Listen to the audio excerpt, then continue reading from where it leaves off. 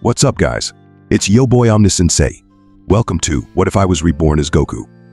Ascending to Godhood. Finale. Like, share, and comment on the video. Subscribe to the channel if you haven't subscribed. Also, remember to check out the original story. Link in the description. With all that out of the way, enjoy.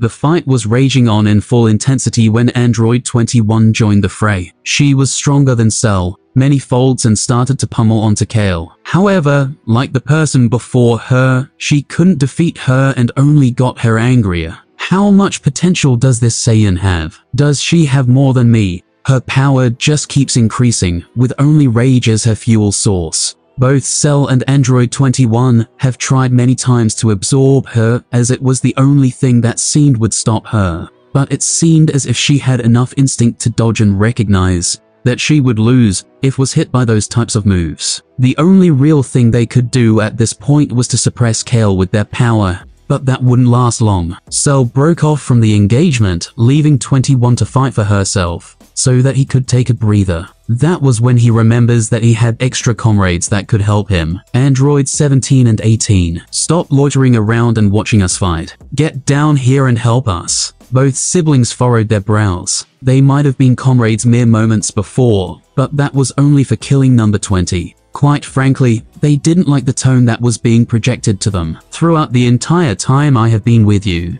you gloated about how perfect and strong you are. Surely you do not need our help. Are you sure? 17. The pitiful man seems to be struggling against the girl. Even with his master on his side, he still can't win. Maybe you aren't as strong as you say. They have shown the side that they were on. Pure neutral machines. Cell glowered at the two individuals and was about to spout something harshly at them to get them in line. Maybe a quick beating would do the trick. Cell walked behind 17 before he could react. They didn't actually think he would attack them. A straight shot was heading towards 17's neck, one with enough power that might decapitate him. Another hand stopped this approach by the wrist. He couldn't pull away. So he looked at the perpetrator, angrier than ever at how powerless he's been feeling. What was the point in power if he couldn't even kill a bunch of weaklings? His heart sank when he saw who it was. It was Goku. He was already in his Super Saiyan form to boot. Android 17 and 18 backed up when their reaction caught up and saw the exchange between the two fighters.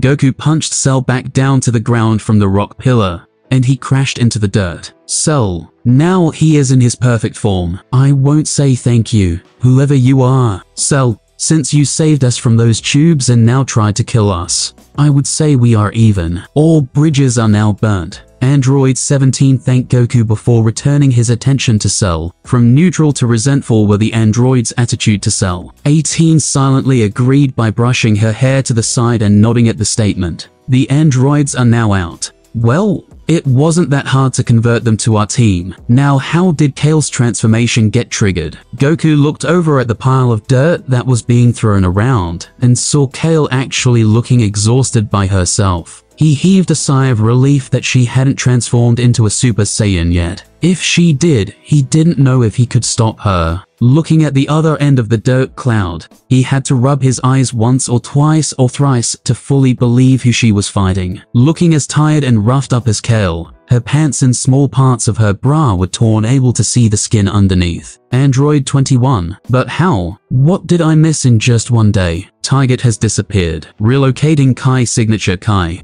Signature match approximately north. Android 16 activated his boosters on his feet to accelerate his flight and was about to take off. Oh no, you don't. Gohan came flying in with a roundhouse kick aimed at the tall man's head. He easily blocks it with his hand, and his eyes slowly trained on the young boy. Don't forget about me. 16 in fact, did forget about her. Using all of her body, she tackled 16 in the stomach. 16 skidded back a few feet with his feet creating a line on the floor. He eventually stopped and didn't look fazed. He grabbed that Saiyan with his other hand, and he threw both of them to the ground. Their heads collided in a clumsy fashion, sprouting huge bumps. Whoa, Bulla, why is your head so hard? Maybe it's because of all those books you read. You dunderhead. Your head is strong because you would be stupid enough to put weights on it and train your forehead like that. Android 16 cracked a small smile at the little exchange the kids had with each other. He didn't have time to enjoy himself. Mother would be mad he didn't finish his mission. Flying up once again, he was about to take off. They both saw he was about to depart and without any words, rose to stop him. Bulla jumped towards once again, but this time had two little cup-like Kai structures on her feet. Kamehameha Gohan launched a Kamehameha not at Android 16, but at Bulla. The waves of Kai, when close to Bulla's feet, split off into two,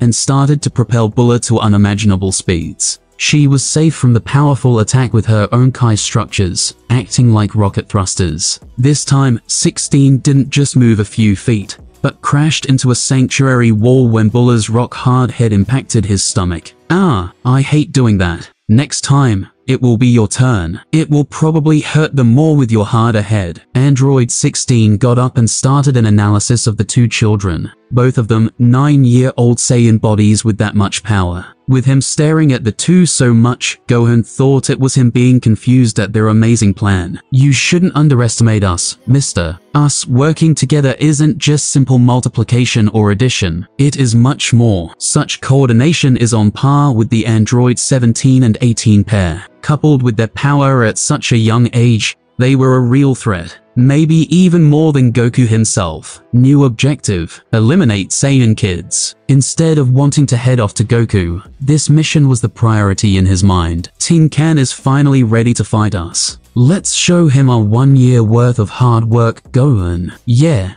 Goku. You seem to nearly ruin all my plans whenever I see your ugly mug. You also seem stronger than before. What did you do? You know what? It doesn't matter. I will destroy you from the humiliation from before. Prepare yourself. Cell, hearing the shriek from his master, had him jump out of his skin. Now is not the time for that. Get this monkey off of me. At the fight between the two female powerhouses, it wasn't looking so hot for the pink one. With an upper hand at first, it was slowly and brutally lessened until Kale started landing real dirty hits, creating large bruises and cuts. Cell looked between the new arrival and the muscular giant, and an ingenious plan started to form in his mind. There was only one way with defeating Kale at this point, and it wasn't with force. Looking around the battlefield, he finally spotted the situation that triggered her transformation. He slapped Krillin on the back to get his eyes off of the females' sweating bodies as they fought. Wake up, Senzu delivery. What are you slacking off for? Don't you have a model girlfriend or something? Those two over there need Senzu beans. I know you have some, and I don't want to use mine. Oh, that hurt. You got to appreciate all the body types. Not like someone like you would know about. Krillin grumbled and headed towards his fallen comrades, and gave them a Senzu bean. Now that that is taken care of, what next? A fist to the face apparently. Kale's huge fist caved in Goku's face, forcing him to fly off in the distance. Ha! I told it would work. What did I say, Master? Now let's wait for all of them to fight and tire out and gobble them all up. She was glad that the brute was off her back, but she had a feeling that they shouldn't linger more than necessary. Retreating and gathering more power seemed like the play. What? But Master, this is the perfect op. Shut up, Cell, and do what I say. Let's go. Without him waiting to respond, she left as quickly as she could. One could tell how badly battered she was by how her flight stuttered, and her aura was weak. Cell looked disgruntled being told against his will so harshly. He looked at Goku one last time with hatred, and then fled to follow his master.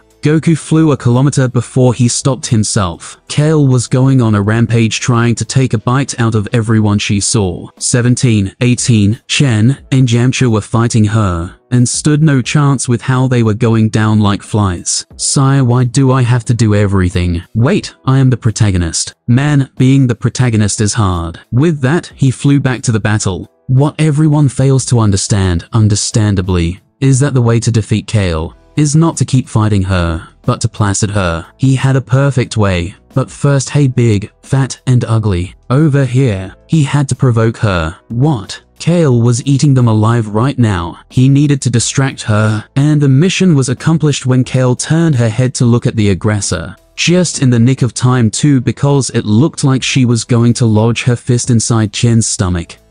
Such an obvious charge didn't make it any less deadly. Goku dodged and weaved around the mindless brute waiting for Krillin. Unlike the ones before him who tried to fight her, he put all of his focus on dodging. With his intensive training with Spirit and Kai, moving efficiently with no redundant movement was an afterthought. Here you go, eat up. Krillin force-fed the two down Saiyans, tossing the beans in their mouths. It didn't take long for them to wake up from their nap. Oh, what happened? Where am I? Caulifla woke up first with Vegeta close behind. The ground was still shaking from Kale decimating the earth and rocks around her. These shakes woke the two from their groggy state and forced them to look over in that direction. Holy crap. Who is that? So muscular, and what is this Kai? Destructive and dangerous. A new enemy. No, wait. That is not a new enemy. Well, Kinder, that is Kale. She turned all crazy and mad after you guys got your asses handed to you. It didn't take long for them both to give Krillin a death stare that could rival Chi-Chi's. Sheesh, these Saiyans and their pride. By the way,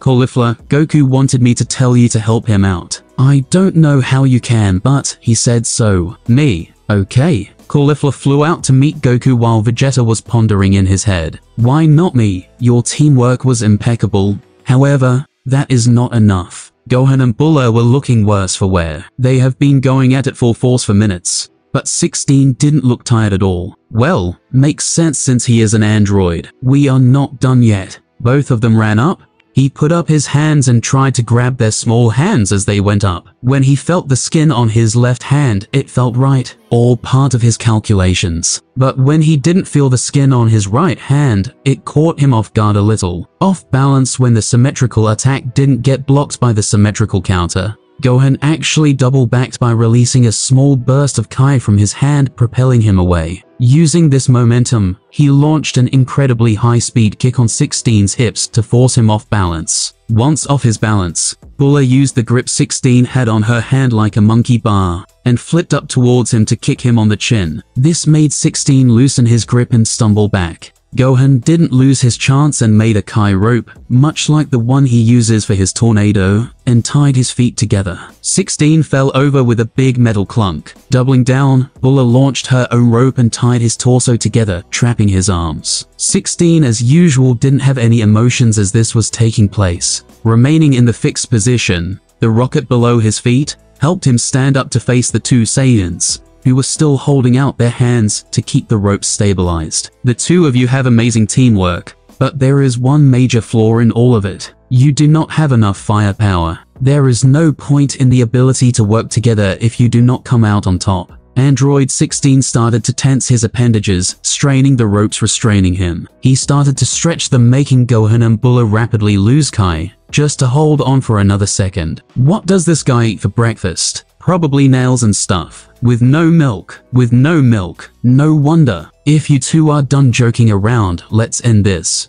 Behind 16 was another that they have all forgotten was on the lookout with him. Piccolo was up with no bruises or anything of the like as he was before. Next to him was Denged cowering behind him. He presumably healed him to help with the situation. Piccolo looked like he was nearly finished with his signature move, the special beam cannon. 16 saw the spike in Kai previously, but did not worry about it, since Piccolo's power of before couldn't damage him too much. You probably think I am the same as before, you garbage can. Let me tell you, organic organisms, especially the ones of Nankians, isn't one to look down upon. Piccolo's Kai shot up tenfold when the special beam cannon was complete. Such a big miscalculation forced 16 to do a sweep in the vicinity to see the anomaly. What he noticed was that there were 4 Kai signatures. Weren't there 5 before? If the kid's firepower is still lacking, let me be their replacement for now. Special beam cannon. The swirly beam of power dashed its way straight towards 16's stomach. It pierced right through, gutting the android, spilling metallic parts everywhere. Bulla and Gohan released their ropes and started to pant heavily. If 16 survived this,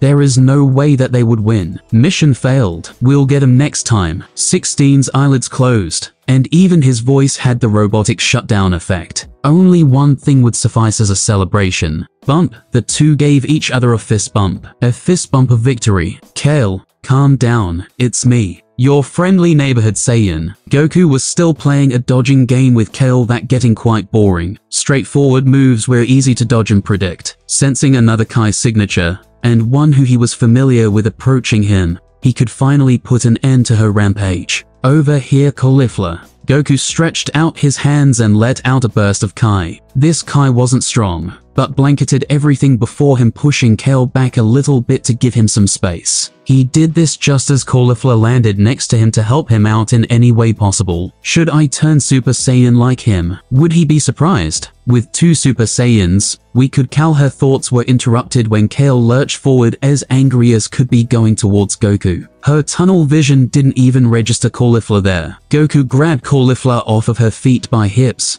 and held her like an animal. Shoving Caulifla in front of him, her face stopped Kale's fist that was about to cave her in. Mere inches away from death, Goku took a little peek from behind her, and the instant he did so, the other fist went past Caulifla to hit Goku. He hid behind his shield once more and decided peeking wasn't such a great idea. It was as if punching Caulifla was virtually impossible as Kale desperately tried to get past her and punch the guy behind her. Kale, calm down a bit and let's talk. Her voice resonated in Kale's mind a little bit, making her a little more sane. But it didn't go all the way. She kept swinging wildly. You wouldn't want to hurt this pretty face, would you? Goku capitalized on her crush on Caulifla and did a little jab. Everyone knew that Kale liked Caulifla except for Caulifla herself, of course. ESST. Smile. Sell it. Caulifla rolled her eyes and forced a smile. This seemed to calm her more, and her movements started to get more sluggish. Now hit her with it, Caulifla. Finish her. Say you love her. What? Why would I say that? I like you. Just say it. Like you would a friend or sister or something. Caulifla was flustered that she had to do something like that to her longtime bestie. But she trusted Goku. Goku knows best after all. Here it goes. I love you, Kale. Super effective. Critical hit. Lightning struck Kale's mind, and her muscles started to shrink. Getting smaller and smaller, she ripped clothes that stretched didn't seem like they would fit her anymore. After reverting back to her old form, she started to walk as if she was dizzy, until she fell down eating a fistful of dirt. Who knew this monster's weakness was an arrow from Cupid? Everyone did. Kale. Caulifla went up to the down Kale and picked her up. Checking her breathing, she was indeed still alive. She let out a small sigh of relief at the intense situation. Kakarot, we have to bring her back to check if she is okay. Sure, go to Bomber before me. I'll check the situation here. Caulifla nodded her head and flared her aura up and flew away. Such a crazy situation that no one knew what to do with, making her nervous for Kale's well-being. Goku flew over to where the other Z fighters were to get an update on the situation. Vegeta already left when he saw Kale transforming back, while the androids were just off to the side, brushing the dirt that they accumulated during the short fight. Yeah,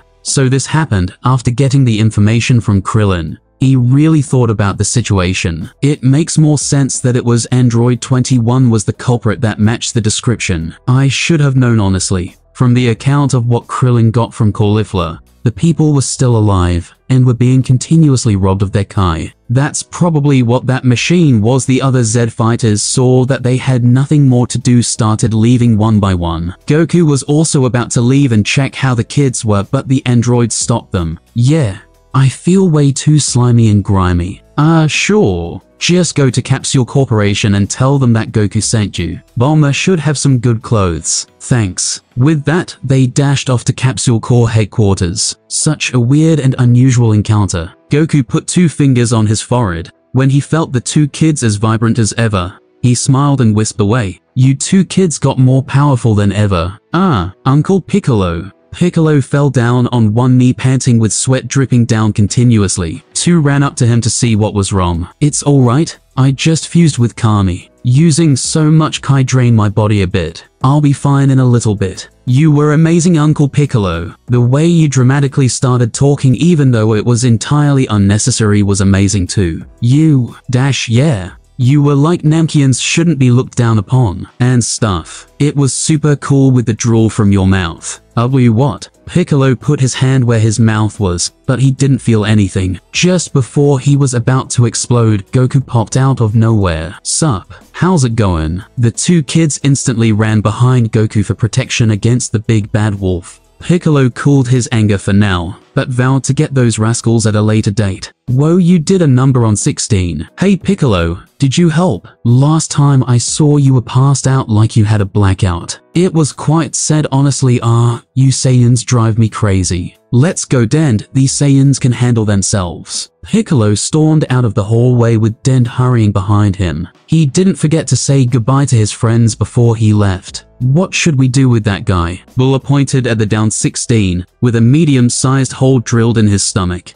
Honestly I am surprised you won leaving him in such good condition to boot. Let's carry him to the house. Maybe even fix him up. Fix him up? But why? He was so mean. Oh, you should have noticed too Gohan. He isn't mean. I guess Goku assumed what happened in the game is also happening here. Android 16 was reprogrammed to help 21, but instead of helping her control her evil side, she was already corrupted before 16 was reprogrammed, making it so that 16's purpose is to just help her. With Bulma's help, they can probably return him back to his old self. Do we have to carry him? Can't we use instant teleportation? It's so much better. Oh, just hush, we can't use instant transmission when coming back to see your mothers. Let's just go through the front door. Come on, pick him up. Let's go. Ugh, this is going to do a number on my hair. Not like it was good to start with. Stupid, stupid, stupid. This wasn't supposed to turn out like this.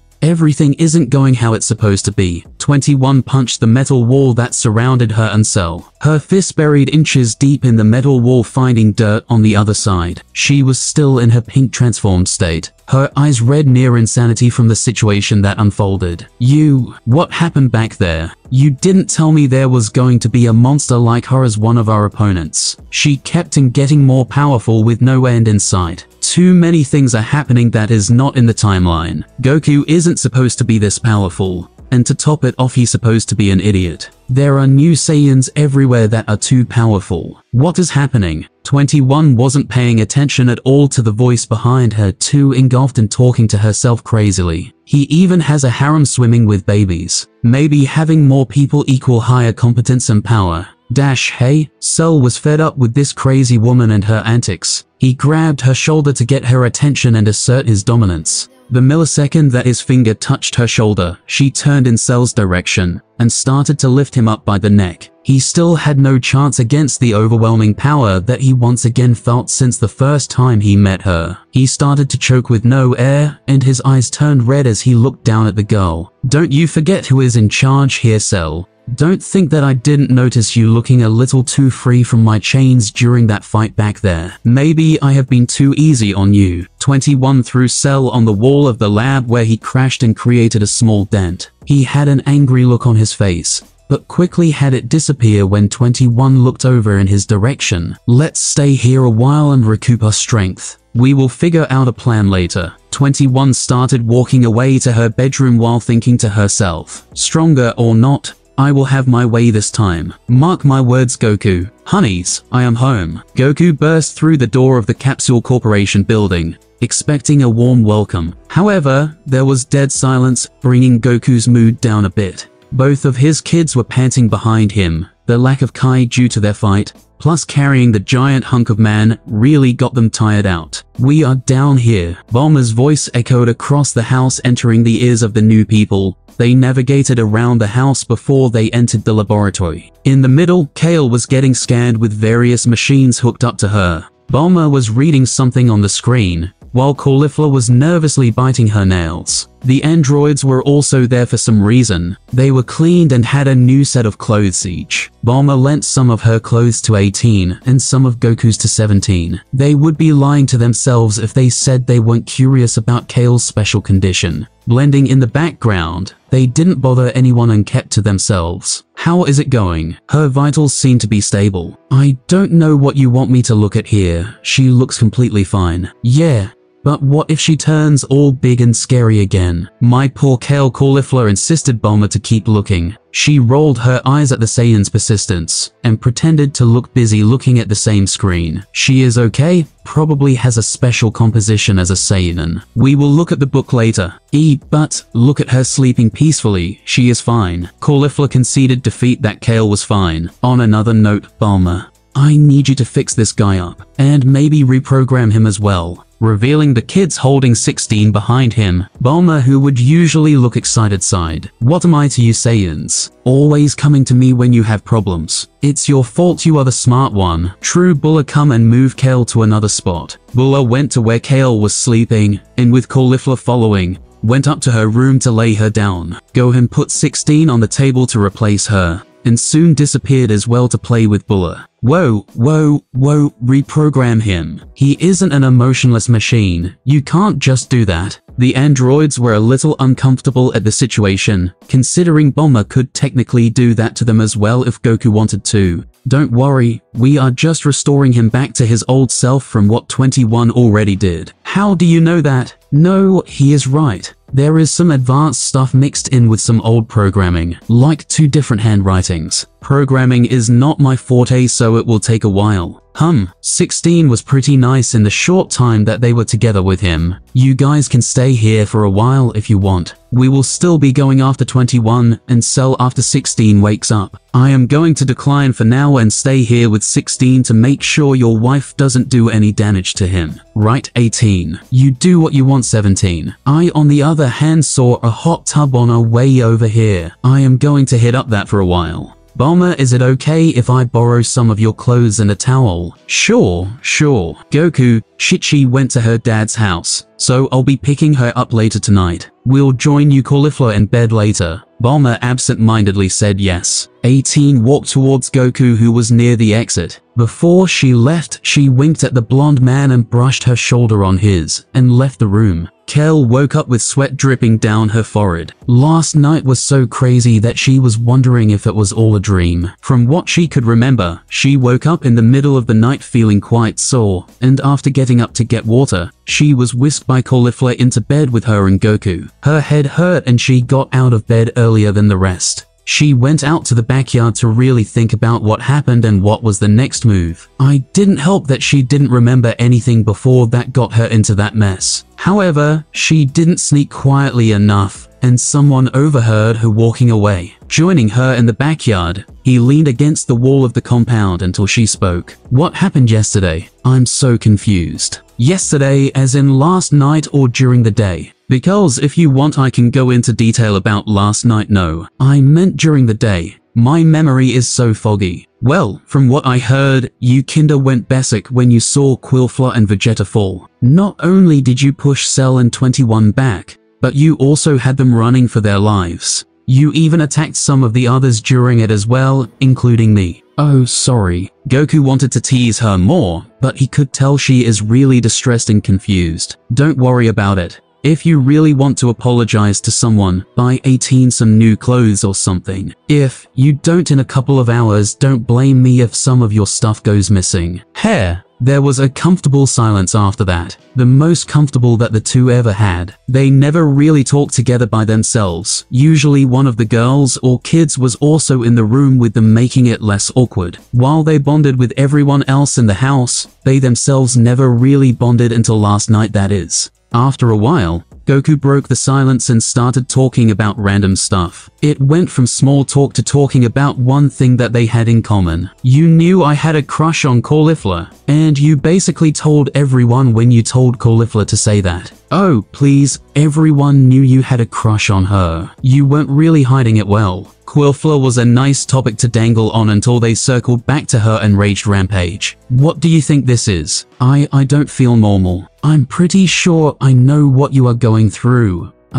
Just a hunch. Don't scream when you find out, okay? Such a nice talk came to an end when Goku brought out the thick Saiyan book. It was a great tool for literally the entire Saiyan population besides himself. The Saiyan book. What about it? I already read the important bits. You read the bits that you thought were important. Look over here, on the last chapter. Kel leaned in where it was talking about other transformations. Goku delved deeper into the chapter and pointed at the particular special case that he was looking for. Legendary Super Saiyan. Read that. She had an extreme foreboding sensation swell up inside her chest. Gulping down a swab of saliva, she read in the depth all that the Dragon Shenron knew about the legendary Super Saiyan. Much is unknown about the legendary Super Saiyan, but one noticeable thing about this Saiyan is its uncontrollable rage and legendary potential. Just the introduction got her hooked. The more she read, the more she understood of herself and what she was going to become. Are you saying that I am a legendary Super Saiyan? But that would mean no, I can't be.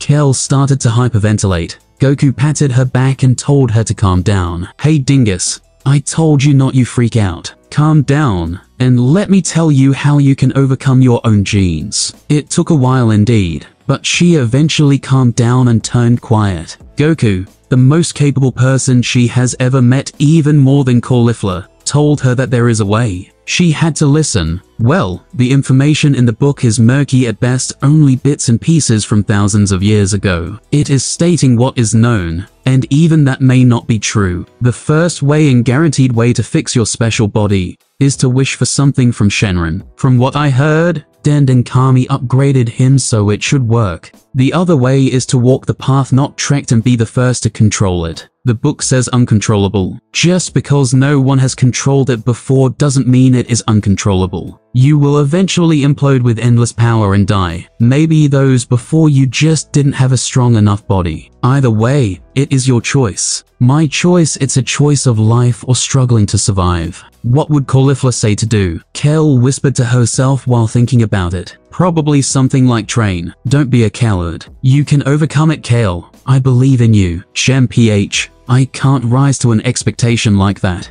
Goku chuckled a bit at Kale. Even with a life or death choice before her, still thinks about Caulifla. Maybe you don't know Caulifla after all. What? Or maybe you don't understand how important you are to her. Do you really think she will throw Saiyan pride bullshit at you like Vegeta? She cares a lot about you. She would probably tell you to do it at first, but if it doesn't work out, she might even do the wish for you. This got Kale thinking, does Caulifla care that much about me? Don't think about Caulifla for 1 second. What do you want to do? Well, Goku smiled. She was actually considering her choices more in depth. He could tell that Caulifla wasn't as big of a factor in her decision just from the constant mumbling. You didn't have a clear path ahead of you, did you? You might have had the book, but that was like a saying there is a heaven, not how to get there. You basically achieved Super Saiyan by yourself, and now are teaching us.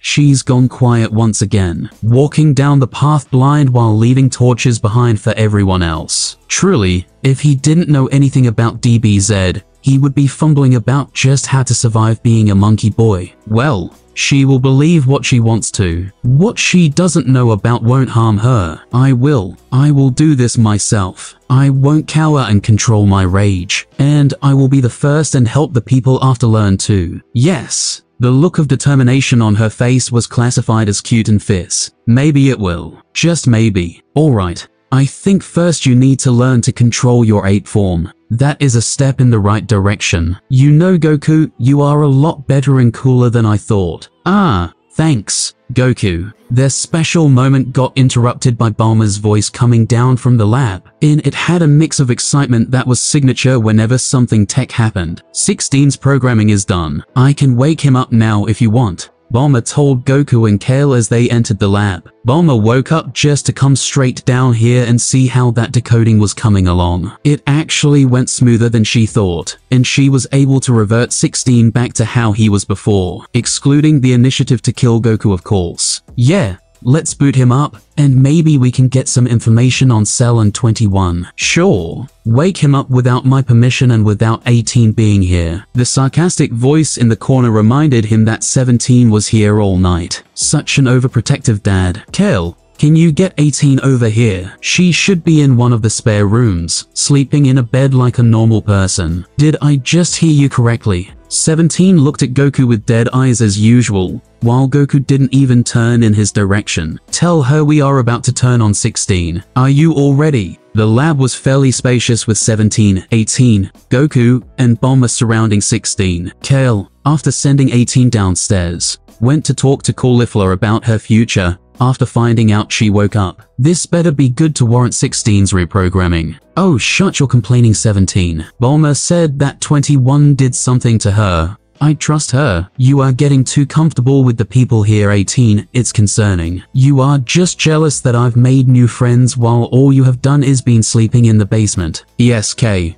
Let's get this over with. Alright, let's do this. Bulma was more than ready to see the product of her own work. After pressing the button that initiates the program, she stepped back to give 16 some room. After a few moments, 16's eyes opened violently. Streams of data were scrolling through his eyes, as if they were one of the few monitors in the lab. An extended amount of text went by before it came to a stop, and Android 16 was fully rebooted. Awake with a new brain in the metaphorical sense, he sat up and looked around. Computing accessing memory establishing initiative. Hello, Goku, Bulma, Android 17, Android 18. It seems as if you reprogram me. I do not hear 21's presence inside my head anymore. Correctamundo. Goku was hoping that after restoring you to your previous version, that you wouldn't be so hostile to us, and maybe even help us stop 21. Android 16 smiled. It was as if Goku knew how he was before. Indeed, Android 21 added extra code that made me obedient to her. It was unpleasant,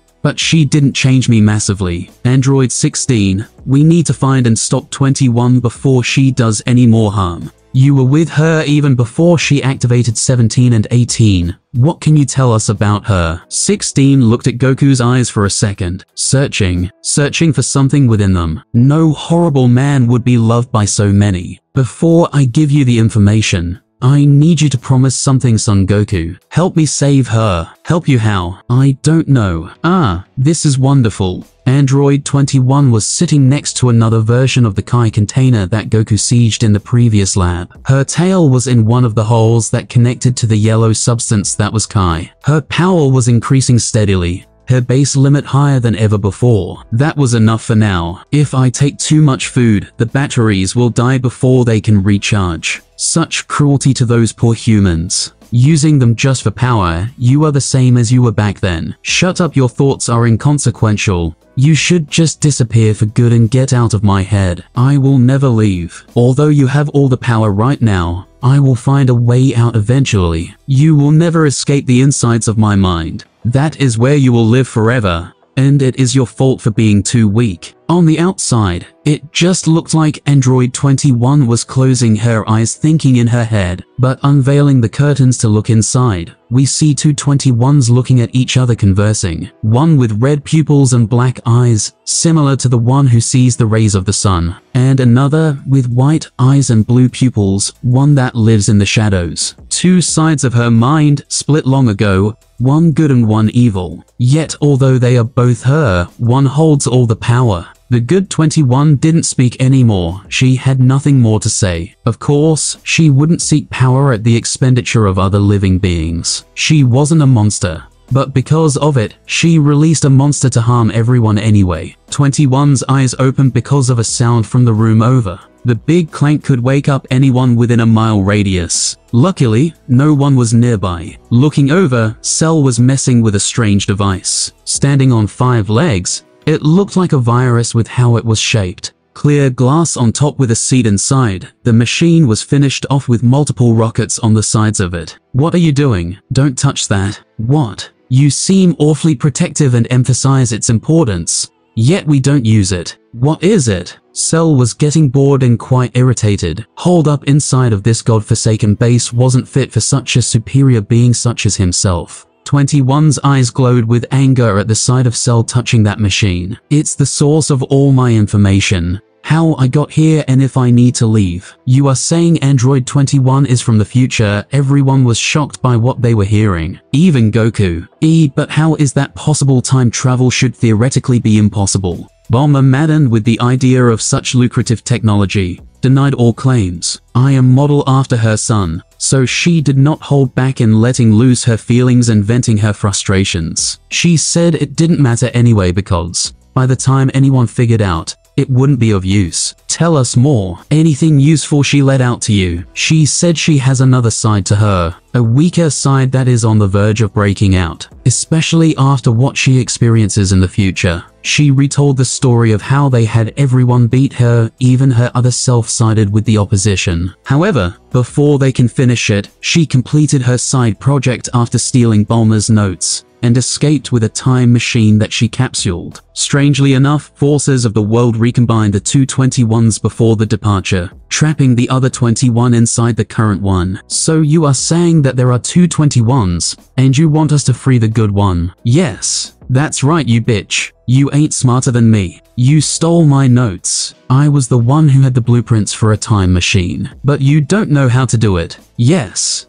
Interesting. My biggest question was, why didn't the future us send reinforcements? They as per usual ignored Bulma and her happiness. Asking to separate the 21s is a huge task. Even if Goku learned the Force Spirit Fission from Yardrat, that was to separate two beings. He didn't know how it would work with two entities that were originally one and the same. Anyways, the crux of the matter is the longer we wait, the stronger they get. I have a plan and the power to defeat them, but I don't know how long that will last with their current increase in power. 16. Do you know where they are? Affirmative, they are in the northern plains at an abandoned RR army lab. Even if they assume the worst and know that I turned on them, they would still need a large amount of time to remove and transport the energy extractor that they use on the humans. We should go now to intercept them. Goku nodded. He put on some fighting gear in a second and was ready to head out. We are coming too. We are. Of course we are. You wouldn't want to miss out on the fun, would you? It was decided by 17 that they wouldn't want to miss out on the android family reunion. Good thing there were only 5, any more would be redundant. Alright, let's go. 16, you are coming too. Wait, are you going to take Cauliflower as well? I'm sure she would ready and pumped to use her new power.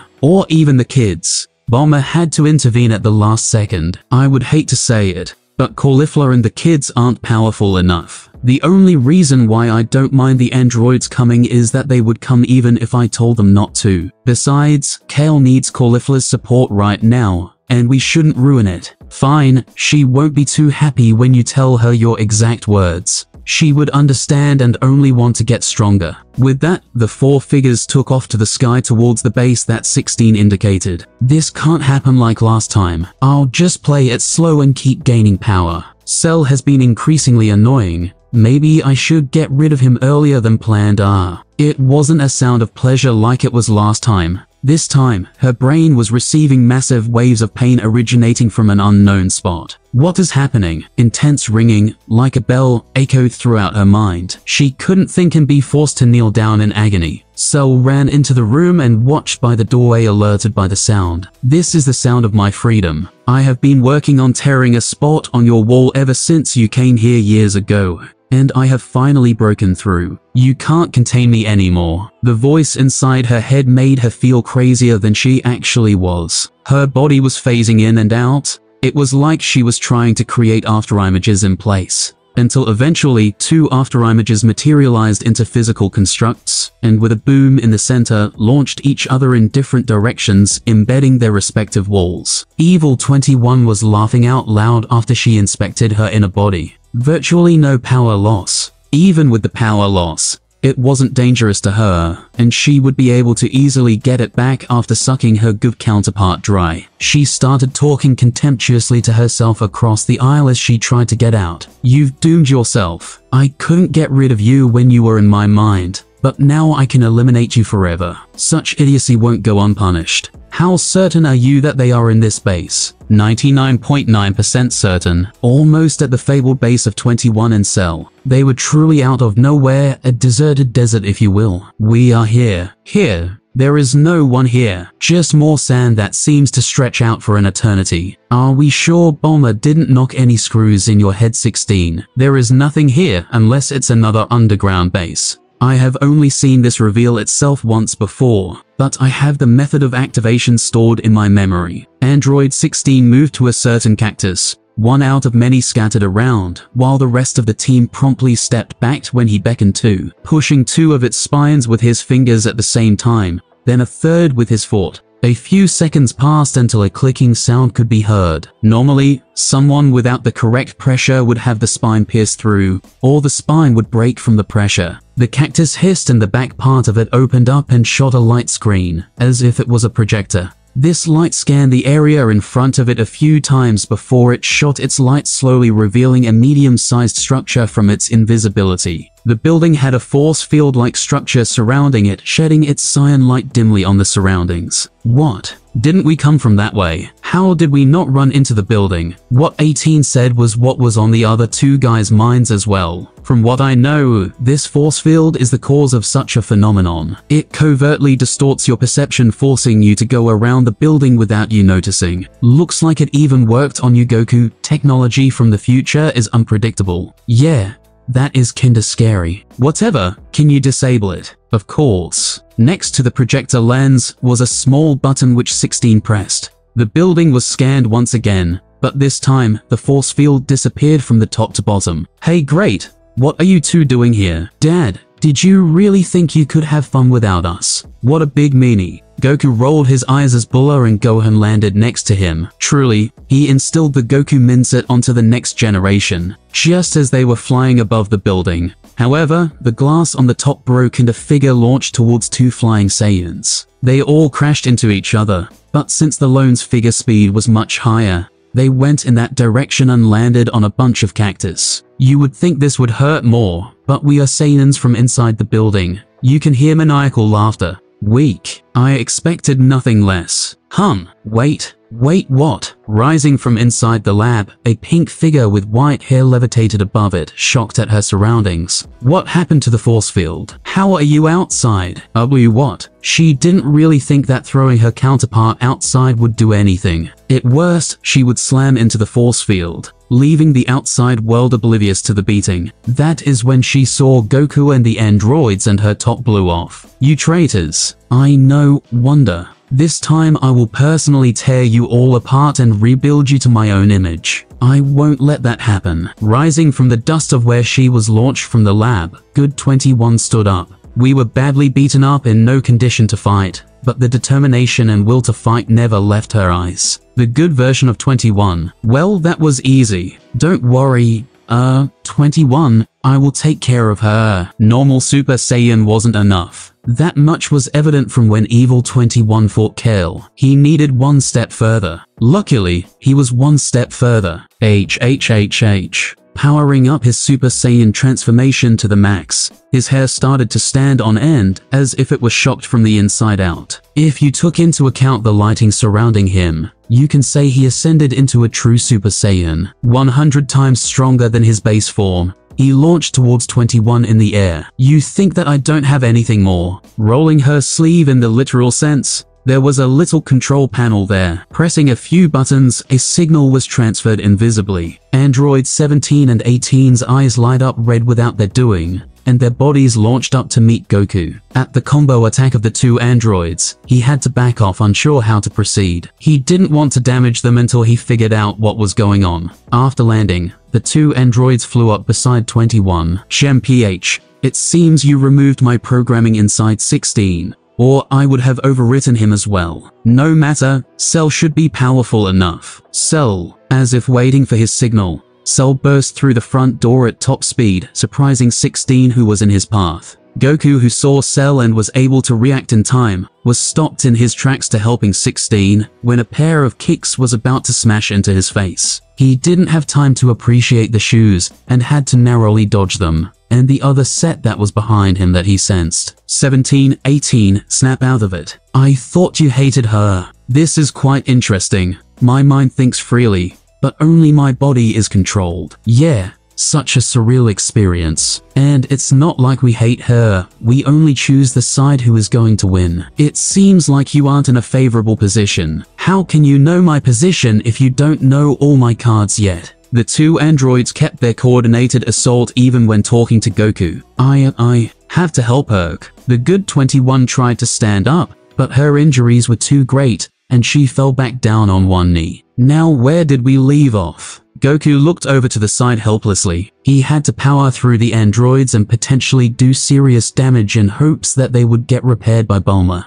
What Goku knew, however, was that when unable to control their body and controlled by another person, they might keep fighting until they are dead. I can't wait to break you. 21 have me the go ahead, but honestly, even if she didn't, I would have anyway. I never liked you and your robotic nature. I wonder, even still, do you scream for mercy? I have diagnosed you as a psychopath. However, you probably already knew that. Meanwhile, 16 and Cell were having an interesting conversation. Wait, the kids, weren't they with 21? They could try what I taught them, but I don't know if they are going to be able to do it. Wait, where are they? Goku looked over to where all three of them crashed. He didn't see a sight of his kids in the carnage. A little too late, the ground underneath where the androids and Goku were fighting shook. The ground broke underneath them, and coming out of it like moles were his two kids. Their fist was in the air for an uppercut. Just when he thought they were good for something, it was actually his face that got punched. What was that for? You idiot. That was Dad. Oh, oops.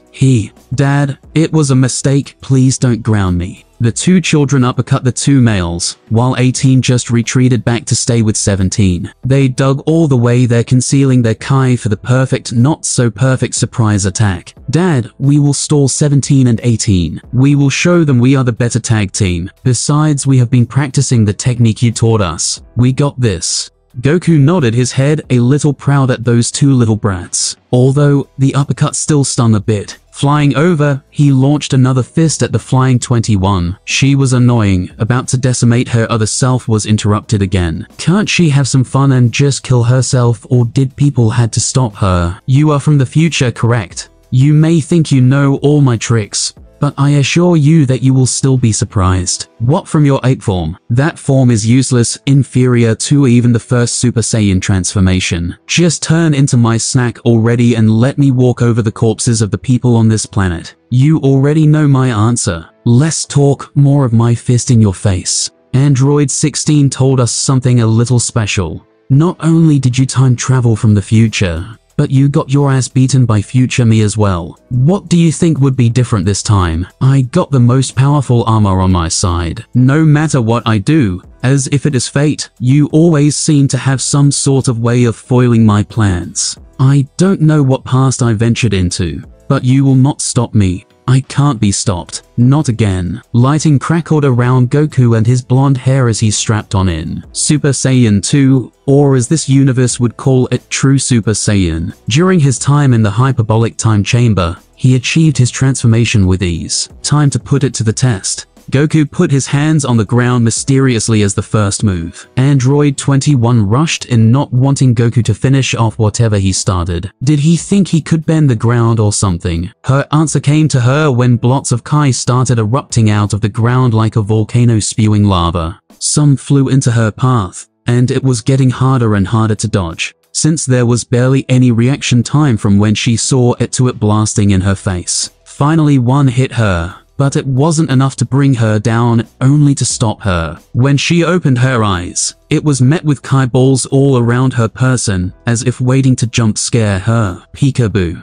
Endless amounts of Kai balls gravitated towards her with no escape route in sight. She tried her best to bat them away while going forwards. It was her only option. Unfortunately for her, she batted one into another, and it set off a chain reaction combining into one huge explosion. Just the first interaction, and there has yet to be any actual fighting. It was looking rather one-sided on every battleground so far, but not the side that the Earth wants. You're trash, 16, you always have been. Did you really think you could beat me? 16 was trying his best, but he was easily overpowered by the green monster that ate power. When it comes to my power, 1 + 1 doesn't always equal 2. The power I absorb is much more than that. It is true, quite an easy task for the genetic scientist that was Android 21, with her future knowledge. Of course, that was the same for her as well. Both of 16's hands launched out of his arms aiming towards Cell. Dodge left, dodge bellow, such as predictable patterns. But since Cell was in the spotlight fighting all the time, it gave 16 enough data to fight him. The remaining part of his arm glowed in light at the end. A blast of highly pressured Kai lurched out and created an explosion on Cell's face. He didn't have the firepower to defeat Cell, but he can surely stall. Cell's entire head was deleted from existence with burnt residue on his neck. You can already see his cells regenerating as if recovering from a minor cut. 16 didn't let up and ran up to him with his arm outstretched, performing a lariat. Cell fell back into the ground open for more attacks. His two hands flew back towards them, but instead of going back to their owner, they went straight to the down cell with rocket boosters accelerating them. Puncturing a hole as large as the fist were, they opened their hands while inside Cell, and unleashed hell. Cell's body lit up like a firework from the Kai, and exploded from the overextension. Of course, this wasn't the end as his body started to work faster, regenerating from just one lone cell in the air. Gohan and Bulla, proud of their coordination and teamwork, clearly have never met Android 16 and 17. They were basically the grown-up versions of themselves, but stronger and unlimited energy to unleash. What's wrong? I thought you Super Saiyan brats were going to put up more of a fight. As the android taunted them more with their monotone voices, it really got into the children's heads. 17 and 18 separated the two, and it was 17 versus Gohan, and 18 versus Bulla. If they weren't winning together, they had less of a chance separate. Gohan took a serious punch in the gut, letting 17 lift his small body up, while Bulla's back cracked from the pressure of 18's kick. Picking them both up, they threw them into each other. Gohan could see 18 coming in with another heavy hitter, while Bulla could see the same with 17. Gohan reacted fast and pushed Bulla up with his hands, while boosting him up in the process. The androids' fists crashed into each other, where the children's heads were previously. Not missing this chance, Gohan and Bulla fired Kai wave from top and bottom. A Kai battle against androids. That was a battle they could never win. With perfect accuracy, they shot down each and every one with minimal effort, watching each other's back in the process. What I call bogus. They have to be using an aimbot or something. Well, they are androids. Let's do the new move. Yeah, was this the new technique they were discussing earlier? Gohan encased himself inside a dense Kai sphere with multiple layers like a hamster in a ball. Two one-way turrets jutted out from the front, and Gohan put his hands in them. Bulla did the same as him. But before she was fully encased, she shot out a string of buoyant Kai connecting the two, acting as a rope. What the? Creativity. That was something the kids had on them, utterly stumping them on their plans. Bulla started to run, and her ball started to rotate, building so much speed like a Rasika brushing up dirt until finally, she allowed the Kai ball to launch forward. Although it was extremely fast, 18 still was able to dodge it from such a long startup time. As she watched Bulla keep on going on her path, she notices the rope stretching as if it were about to tear. Wait, her head jerked back to where Gohan was, but all she got was a bright ball of Kai rushing at her. Smacked in the face, she fell to the ground from the hard impact. They were far from done. Anchoring herself so she wouldn't get pulled from Gohan's momentum when he landed, she started to circle the two androids, feeding off of one another's speed and momentum. Eventually, their encirclement got insanely fast, brewing up the dirt underneath them like a hurricane. Such long practice, they were able to move perfectly in sync with one another. Finally using the turrets that were thought to be a decoration at that point, gushes of Kai came out, hitting the androids on all sides. Even though each blast didn't hurt them that much, there was too many Kai blasts in this Kai storm attack, accumulating their damage. They tried constantly to fly out, but the Kai blast was extremely concentrated on the top, combined with the dirt everywhere, forced them to go down. Seems we got a problem back over at the main fight. It wasn't a fight of cat and mouse. Goku, although slightly weaker while in this form, made up for it from his superior Kai tactics and strategies to always keep 21 in a disadvantage. He had just thrown 3 Destructo discs, slicing both of her arms and her legs from her torso. He wanted to approach and finish her, but didn't throw caution to the wind, bombarding her with Kai blasts while he ran up. Her body was compiled in a shroud of smoke. Mere inches away from the smoke, this danger sense was going off the charts. Leave. Goku jumped away, but it didn't even matter. A purple hand stretched like there was no tomorrow, and found Goku's neck to hold. The smoke dissipated and revealed a mangled body of 21. Only her hand, which was quickly regenerated if the 2 other hands on the floor weren't any indication, was purple with strange black triangles on it. Slowly, the purple started to corrupt her pink side, shading her in a more evil look. It was having an effect on her sanity, as she looked more crazed than ever. Eventually, her entire body, from head to toe, was replaced from the previous pink to a purple, accelerating her power to new heights. Pulling him closer, she licked her lips as if she found juicy prey in front of her in the form of Goku, and pointed her finger from her other hand that regenerated. The separated body parts earlier seemed like it gained sentience of itself, and rummaged with her already. Firing a candy beam, Goku kicked her in the shin, resulting in her misfiring her beam into the sky above. Coating his hand in Kai to form a blade,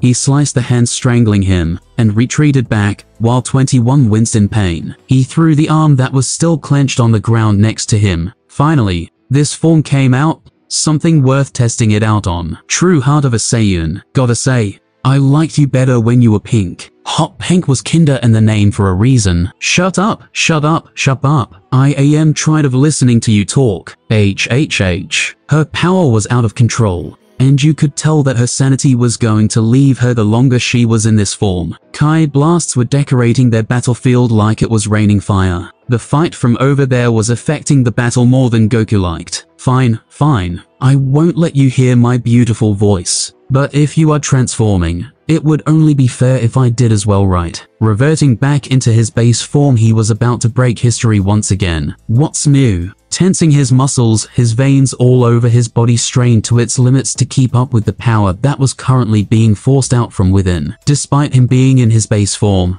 the aura around glowed a light yellow as he started this transformation. The air around him started to swirl into a dense smoke, masking parts of his body as if they were called to, releasing a muffled yell into the sky with the sound of a distorted ape. What? It felt good. This transformation was similar to his ape form, hair growing all across his body similar to his tail, except for this time, the golden aura seeped inside every hair that grew to turn it into deep scarlet color. Each and every one eluded phenomenal power. Lastly, his hair turned into a comfortable mane while his eyes turned yellow. Completing the transformation, a phantom of an enraged ape with golden hair protruded out of him, affecting everyone around him. 21, hit with it at point blank, had the golden ape encompass her brain. It rampaged around her mind, not helping with her sanity one bit. I didn't want to use this transformation, but such a strong opponent to test my limits. I can already tell I am many times stronger than her, but the transformation will only last 10 minutes tops. That is the penalty of reaching this checkpoint without my body being ready for it. Because of his wish previously allowing him easier control of transformations, he was able to get this transformation even before Super Saiyan 2. However, with his weak body and weak Kai reserves, he could not sustain it for long. The only solution was to get stronger in his base form, to truly capitalize the power in this transformation, and last substantially longer. Android 21 was still holding her head from the passive mental attack that he unleashed, with just transforming into the state. Luckily, his allies were outside the range, unaffecting them. Although they were holding their own, 16 stalling Cell with his unlimited energy and massive firepower, and Gohan and Bulla bombarding 18 and 17 in their airtight creativity and teamwork, he knew he needed to finish 21 before taking care of their opponents. The good 21 watched from a safe distance. Her heart was in a state of turmoil. All of this doom and destruction was all because of her. At least that was what she thought. If only I was stronger, I could have destroyed her before she got out of control. But I failed twice. She turned to look at Goku, who was standing tall with his back facing her. The sun shone perfectly to make him out to be heaven sent, glistening upon his red fur. What is this timeline? Based on my research, of course, there should be branching timelines. But this is to the extreme. This Goku already is reaching the scope of the Goku I met before, and he is many times younger. What could possibly happen to change this one so much from the one I was just in? Having a time limit on this transformation, Goku vanished into action. He didn't wait for 21 to recover, and appeared before her in an extremely calm manner. Similar to the ape form, this super ape form suppressed his mind to be calm and steady. Unless prompted, that high ceiling won't be broken anytime soon. Grabbing each hand by the wrist, he snapped both of her arms to an irregular position. The snap sounds of bones and intense pain broke the mental lock that she was in, and she found herself back into a position of inferiority.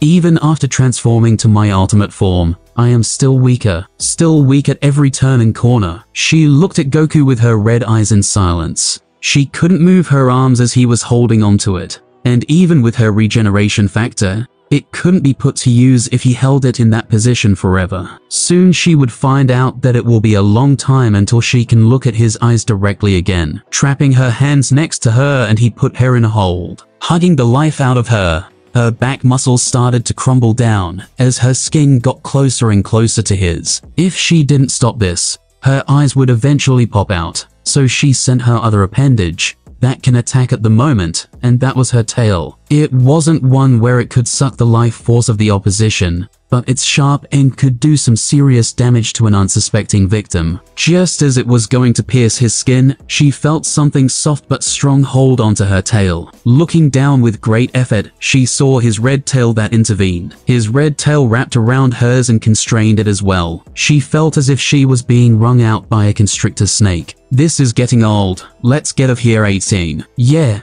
these kids put up quite the fight. Being the machines that they were able to calculate the best escape route even when bombarded with Kai techniques. Their brains worked similarly to each other, so they were in sync. Although it was a good and creative technique with weak firepower, they were never going to win. Go 18, don't tell me what to do. Even though she said that she still went to start their plan. Their technique resembled a bowler's, a throwing weapon with two balls at the end with a rope connecting them, usually entrapping others by their legs. Whenever they tried to sever that rope, which was a weak but buoyant string of Kai, they would get bombarded to no end, similar to the situation when they would try to go up. This technique was meant for one person, otherwise, how could they prevent them from escaping and protect their cord? 18 dashed up to try her best to get out of the encirclement, and naturally, the two kids both focused their shots upward to stop her. 17 saw the opening and dashed down towards their rope to cut it down. They noticed what they were trying to do,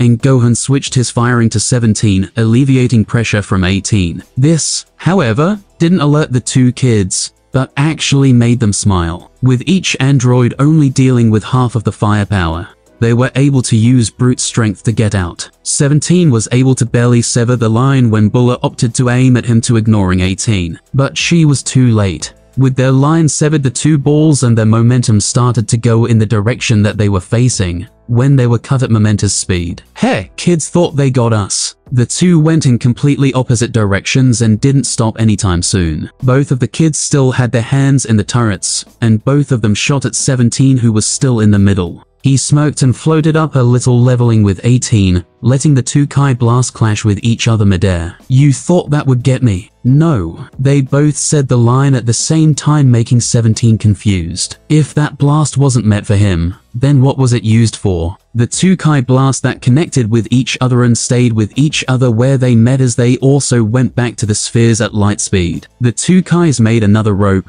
It didn't even take a millisecond for this rope to be stretched to its limits, rocketing both spheres towards the center. It didn't end there. The two kids even use a Kamehameha wave to propel them faster. Unable to react to the massive speed, both androids got crushed with their backs against each other. Such a huge impact and acceleration. It did incredible damage to the interior and exterior of the androids. Even the kids' multi-layered dense Kai spheres started to crack like an egg, until finally breaking allow all participants to free fall to the ground. Landing on the ground on their 2 feet, the androids crashed just a few feet away from them. Nice. Hopefully, we didn't break them. Giving each other a high five, they were given explicit orders not to do too much damage, since they were fighting against their will. It seems they did the right amount to knock them out, but not irreparable injuries. Break them. Think about our situation. We broke our balls. Merely 30 seconds have passed since he transformed, and 21 already felt like she was going to die. Now Goku could keep squishing her, but with the genes of Majin Buu of the future, she would not die anytime soon. Throwing her in the air, he prepared a Kamehameha of epic proportions. 10x its usual power, if you will. After being constrained for so long, 21 felt paralyzed, still unable to move her arms or circulate her Kai. Kamehameha. A blast of Kai, red in color, came barreling towards her. The sheer power of it indicated that it would incinerate her on the spot, leaving no room to revive. As she saw her life flash before her eyes, she was only a teenager, for goodness sake. She was too young to die. Her whole body felt like it wasn't hers to control, and she felt the breeze of the air. Abruptly, that breeze got stronger and turned to wine pelting her face. Opening her eyes, she saw that she was actually flying towards Cell,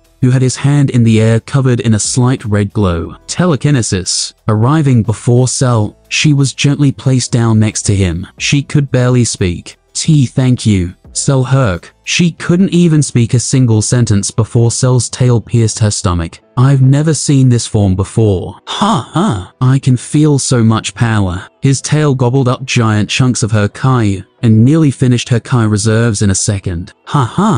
His power and aura skyrocketed, deepening its shade to a dark purple. His overall tone became darker, and his eyes that were already wild transformed black with the same yellow pupils. As said before, the energy he absorbed multiplied within itself, leaving the combined Kai reserves bigger than both of them had previously. For the reason why they didn't do this earlier, this is the reason. You are useless to me now. I thank you for your service. However, without you, I would have never been able to reach this level of power. Now be a good animal and keep producing Kai for me to absorb. Cell threw 21 through the hole that was busted by 21 herself into the lab, and into the energy containment that housed the other entities that had their power sucked. Goku looked over in the direction of the other battles. The kids were finished with their battle, but looking past them, he saw 16 on the ground roughed up with smoke coming out of somewhere. Kids, take the androids to Bulma. I will finish here. Okay. The battlefield was empty now, ready for Goku to unleash his full strength. Son Goku, I will take my revenge now. After all that humiliation that I was forced to take, I finally have more power than you. Truly, this was inevitable. We know you are a typical supervillain. You don't have to steal literally everything from them, from the monologues to the plot. Let's just get this over with. Both of them ran towards each other, the earth shaking from every one of their steps.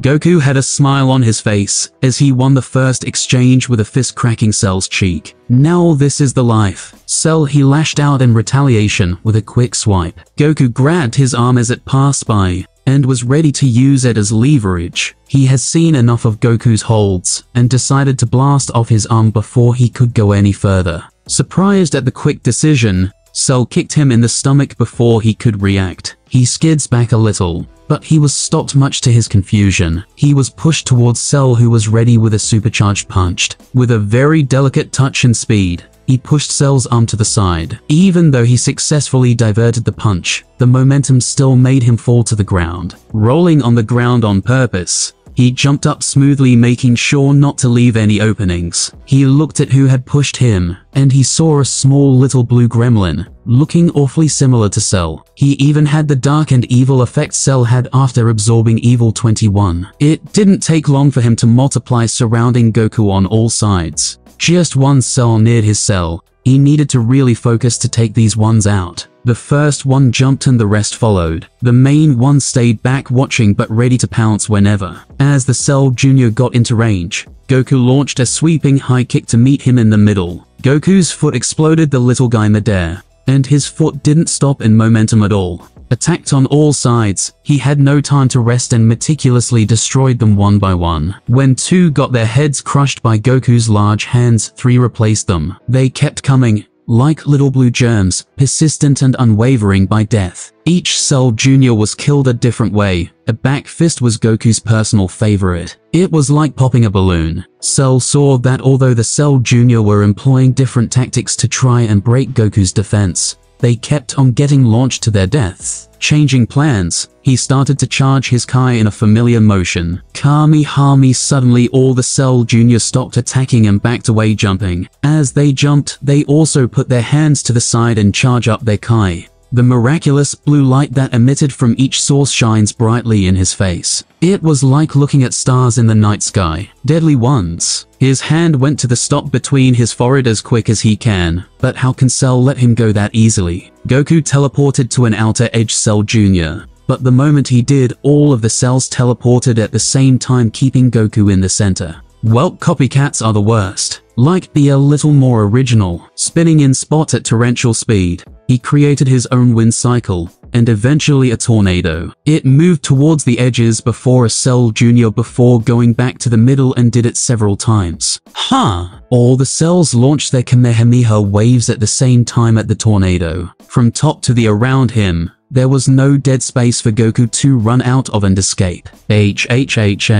Hearing the scream of his child, Cell looked over to where one of his juniors died unexpectedly. How did he die? He nearly found out for himself when a Kai beam took a chunk of his hip with it into the beyond. Struggling to keep a hold, he had to wait for his regeneration factor to kick in. What? That Kai, it didn't feel like Goku, but one of my own. Looking at the tornado in the middle, that has to be the one causing this. What else can it be? Beams of light went in, and beams of light went out, just as deadly, aiming randomly. Inside the tornado, Goku wasn't doing much at all. Even that was an understatement. All the tornado did was cover where he was and gave him ample room to dodge. The Kamehamehas that were coming back were merely the product of two beams colliding and bouncing off of each other. Goku may influence some of them, but why use the effort? Stop the count. All of his Cell Jr.'s stopped firing, but as seamless as it could be, Goku sent out the rest of the Kai blasted he needed, and destroyed the rest as they were exhausted. Fully healed seconds ago, Cell was ready for a second round. Goku, however, knew better than indulge himself in the fight. I don't have much time left. I need to kill Cell right now. If I don't, I am guaranteed to lose. Mom, where are you? Buller and Gohan barged into the house carrying a broken down 16. He had tried his best and used all his firepower without reserves, but Cell still got the best of him. 18 and 17 followed behind a little slow and reluctantly. It was quite awkward to act like nothing happened, but after Cell absorbed 21, her control over them dwindled enough for the androids to stomp the virus out. Kids, has he broken again? What are you doing to him? Bulma walked out in her casual home clothes, stretching after she took a quick nap to rejuvenate herself. Chi-Chi also stepped out with curiosity behind her. Yeah, Dad is going up against this super baddie, and he absorbed this other. Wait, what? Out of nowhere, Caulifla barged into the living room where they were talking. You said Goku is fighting a bad guy and he hasn't come back yet.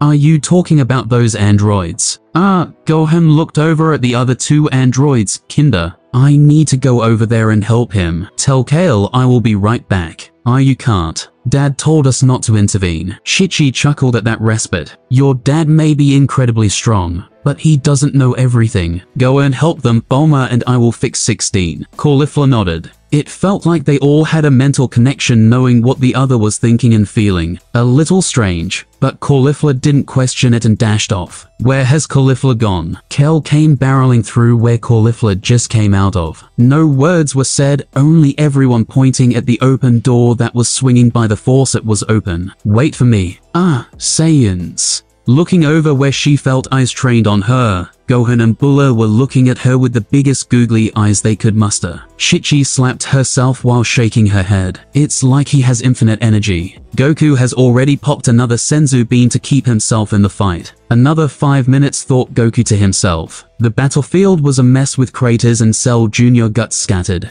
The more he fought Cell, even though he was beating him, he couldn't defeat him due to his natural abilities. To make matters worse, as they kept on the fight, Cell was getting more and more acclimated with his power, gaining a boost in power. I just need one opening, then I will blast him out of this world. Goku tripped Cell by pulling his ankle forward with his foot. With his other, he kicked him in the back as he fell down. Normally that would cripple or at least stall the other party, but Cell instead uses Goku's leg to balance and shot Kai Blast accurately at his face. Swatting them away, Cell was once again in his face, and they engaged in another slugfest. He needed a change in tactics. Solar Flare, an old trick but works like a charm. Cell staggered back, letting Goku push him back with more punches to his chest. Once a significant distance away, he charged his Kai to the side and got ready to fire. Kamehameha still blind, Cell also put his hands on his side and powered up. His battle sense was top-notch,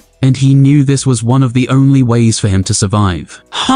Their two beams met in the middle, one blue with yellow golden energy surrounding him. He pumped some of that energy into the Kamehameha, pushing forward his beam more, while also turning his beam redder. Regaining his vision, Cell extracted the dark Kai he gained into his own Kamehameha and infused it with his own beam, corrupting its natural blue color with a purple black. It was met in the middle once again. Goku didn't know what else to do to increase his power. He had to try though. The Earth was on the line. Stimulating his Kai into the transformative process instead of output, the advantage started going to Cell. What's wrong? Feeling a little tired? Don't worry. I will put you into permanent sleep in my belly. Goku's Kai just went up and up, as if in response to that taunt. Veins appeared and even his animalistic eyes started to sporadically move around his eye. More power. Faint sparks of lighting started to surround Goku. It took an immense amount of effort, and it still seemed so far, but Goku kept pushing for it. Come on. The lighting connected to the ground and circled Goku while still being part of his body. Depleting fast, his Kai reserves were looking dire, to say the least. I don't think I can transform again. What else can I do? Maybe another Senzu and try Kamikaze. I have been meaning to go to the other world. This may be my perfect chance.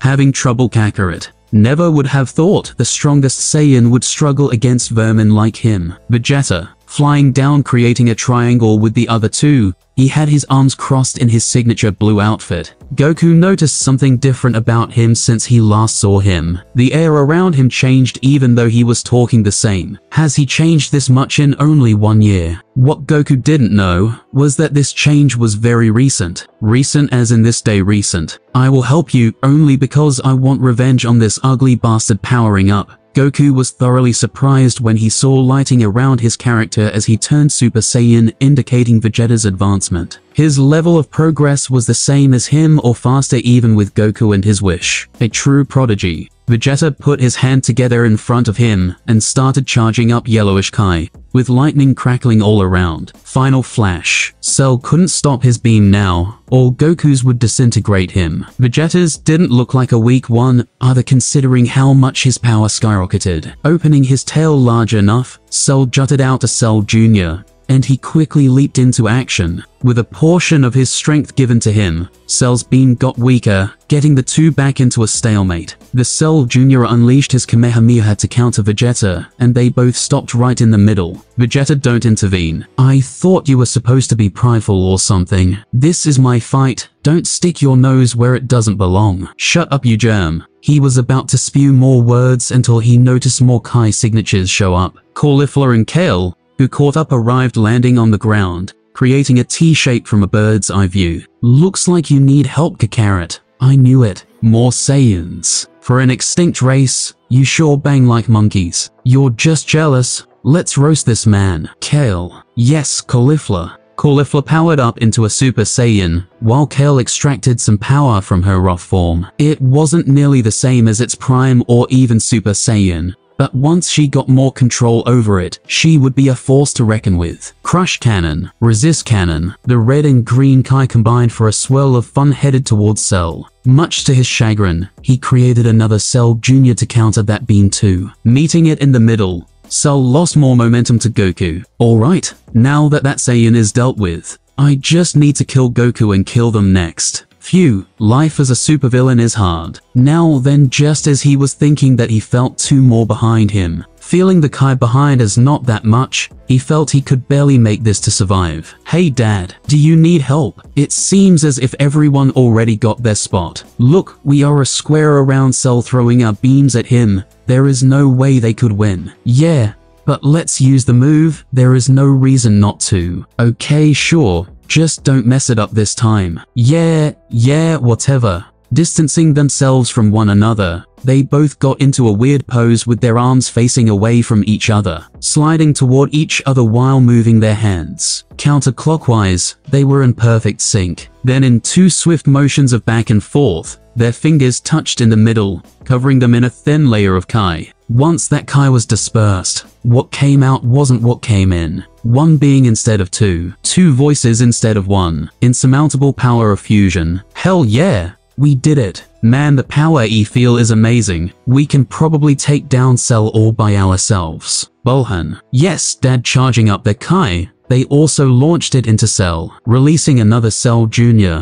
He was trapped on all four sides with only his 3 Cell JRS to support him. And from the looks of how close Goku's beam was to his face, he didn't know how much longer he had. Look around, Cell, it's over. You have thrown and abandoned all of your fellow androids for power. It has left you all alone while surrounded by members of my race. I would say learn from your mistakes, but you won't be able to do much thinking in the overworld. Damn you, Goku, and all you treacherous Saiyans. I swear I will come back for revenge. Find a way. Always look behind your shoulder or your family might be gone the next instance. Ha ha ha. Goku had enough of this maniac. Pushing his Kai a little more, Cell's hands were getting burned. The next second, his control broke and the blast enveloped his body. His outline was visible as he was floating in the Kai lifelessly. The Cell JRS was next to go on all sides at the same time as their leader who was giving them power was down. Cross the streams. They did just that. All 4 blasts converged in the middle, creating a massive ball of Kai in the middle, destroying anything within it, all the way down to the very last cell. The massive blue ball of Kai in the middle didn't stop. Only until all of them stopped injecting Kai into it did the swelling stop, bursting out like an explosion. All of the Saiyans were forced back from the massive explosion, landing on their butts. In Goku's case, undoing his transformation immediately, he got up feeling sore all across his body from his tail to his hair. Man, that forceful exertion pushed my body to its limit. I can feel like I can last longer in that form, but until I achieve Super Saiyan 3 or raise my base in some other way,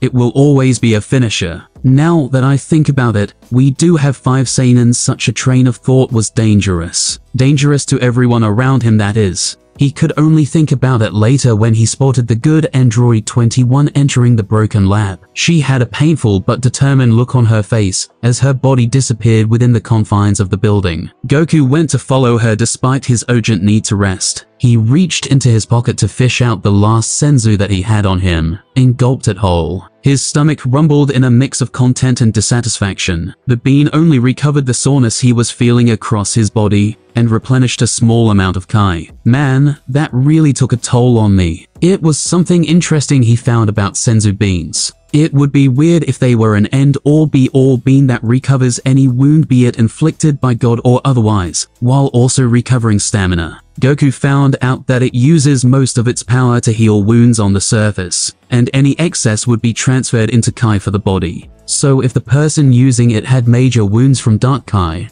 it would heal everything, while leaving the small amount left to the user and vice versa. Still feeling a little limp, Goku walked through the door of the lab to find both Android 21s are facing each other. The evil 21 didn't look like the purple rag that she was before, but was transformed back into her pink state with a pale complexion. Huh! Evil 21 lashed out her hand towards the other 21 in a desperate attempt. The other 21 may have been weaker before, that was only relatively speaking. She is stronger than Yamcha, and that is what really matters. She blocked it with one hand. It felt like a feather hit her. When the good 21 entered the lab, evil 21 was slurping on the rest of the Kai reserves that her captives had. If the good 21 didn't enter in time, the other 21 would have sucked all of the reserves dry, effectively killing everyone captive. Nevertheless, the small reserves were for her to escape to the time machine, while everyone was fighting Cell, not fight her counterpart. Surely going more back in time would work. Unfortunately for her,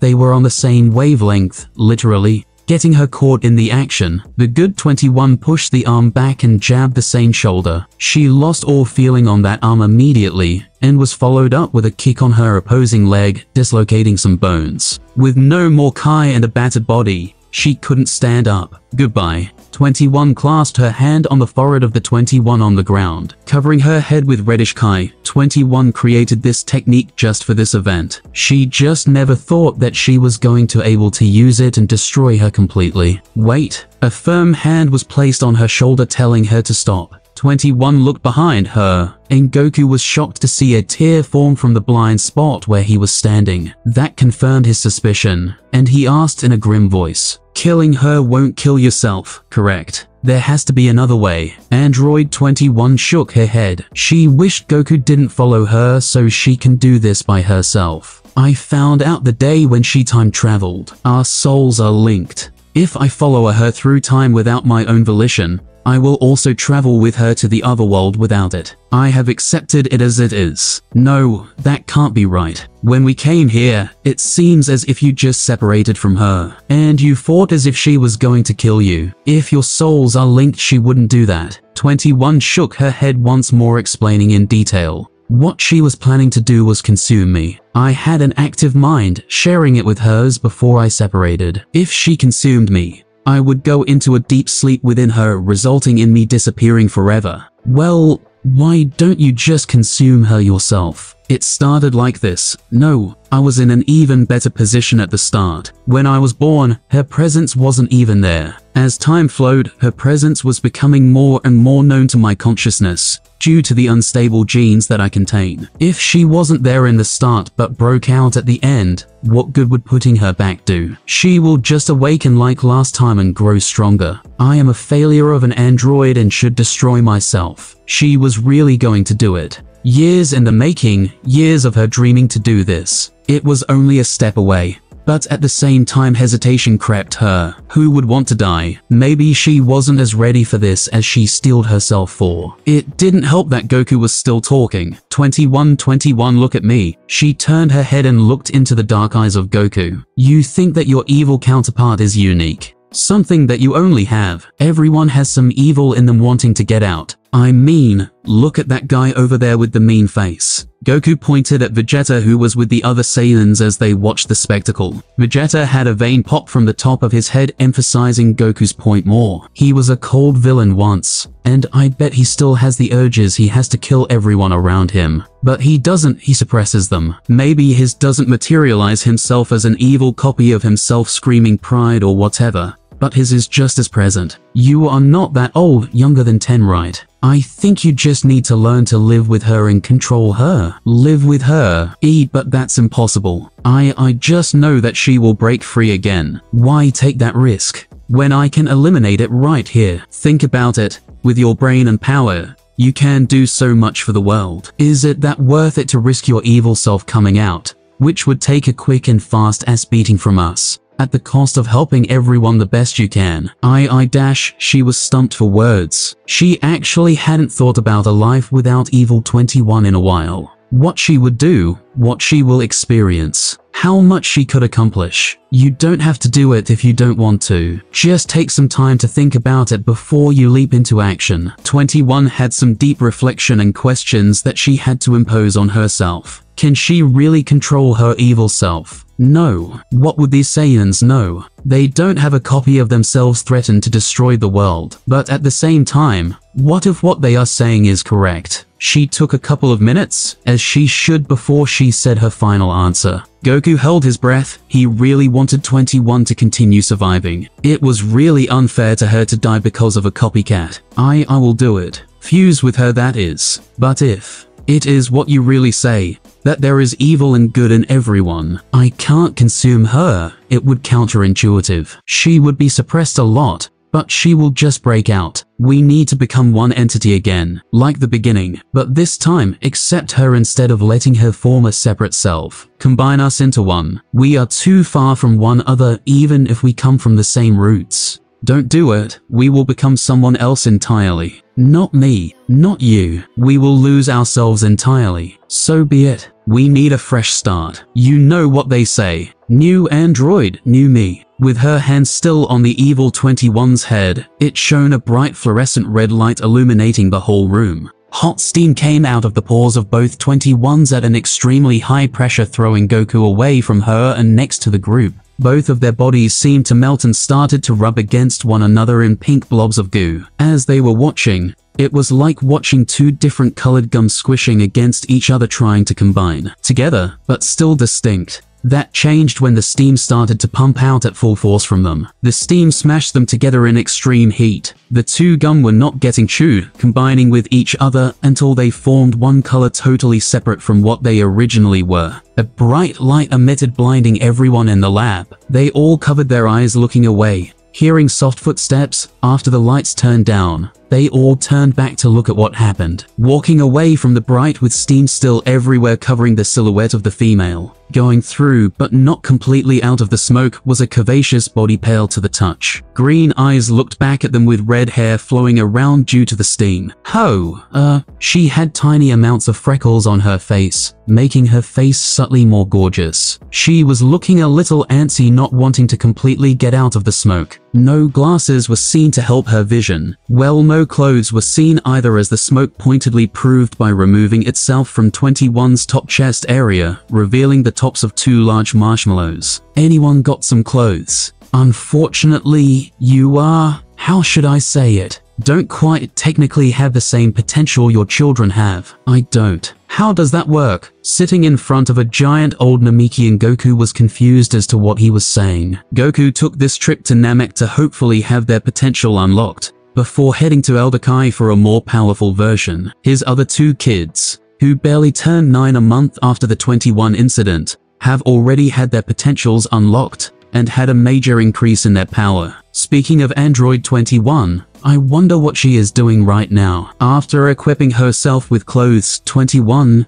who was a different beast than before, talked about how she needed some isolation to acclimate to her new personality. Goku didn't really think it was the best method, since this type of environment is part of her inner evil coming out. But with her several persistent pleads, Goku couldn't really stop her. He never saw her since and continued his training, really emphasizing his kid's growth. Before he got started with the God transformation ritual, he wanted to increase his base further. If the Super 8 form was any indicator, it was that he needed his base form to get stronger. Unlocking his potential will kill 2 birds with 1 stone, get his base stronger, and get a new transformation. Nevertheless, he was confused as to why his plan that he laid ahead of himself didn't work. How should I put it? In its rawest form, the potential I see in some people is a sort of hidden power deep within that I could then rise to the surface through a special method. Although I can't bring all of it, you need to have some for it works. Potential usually reside in people that destined to be stronger in the future if they don't die. That is not the case for you. Goku nodded his head for him to continue,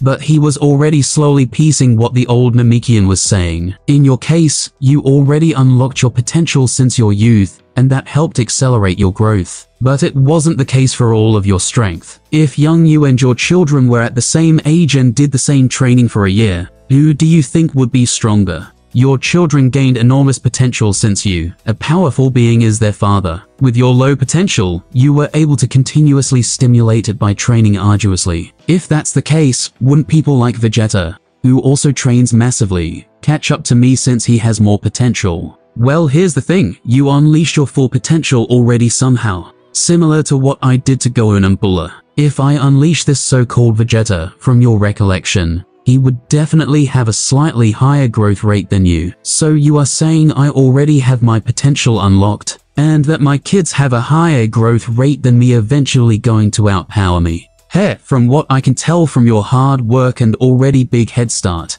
I give them another 100 years until they do. They got what they came for and boarded the ship they came in, saying goodbye to Grand Elder Guru and the rest of the Namekians they met on the way. Chichi was acting as their personal chauffeur for the quick trip back home. Yeah.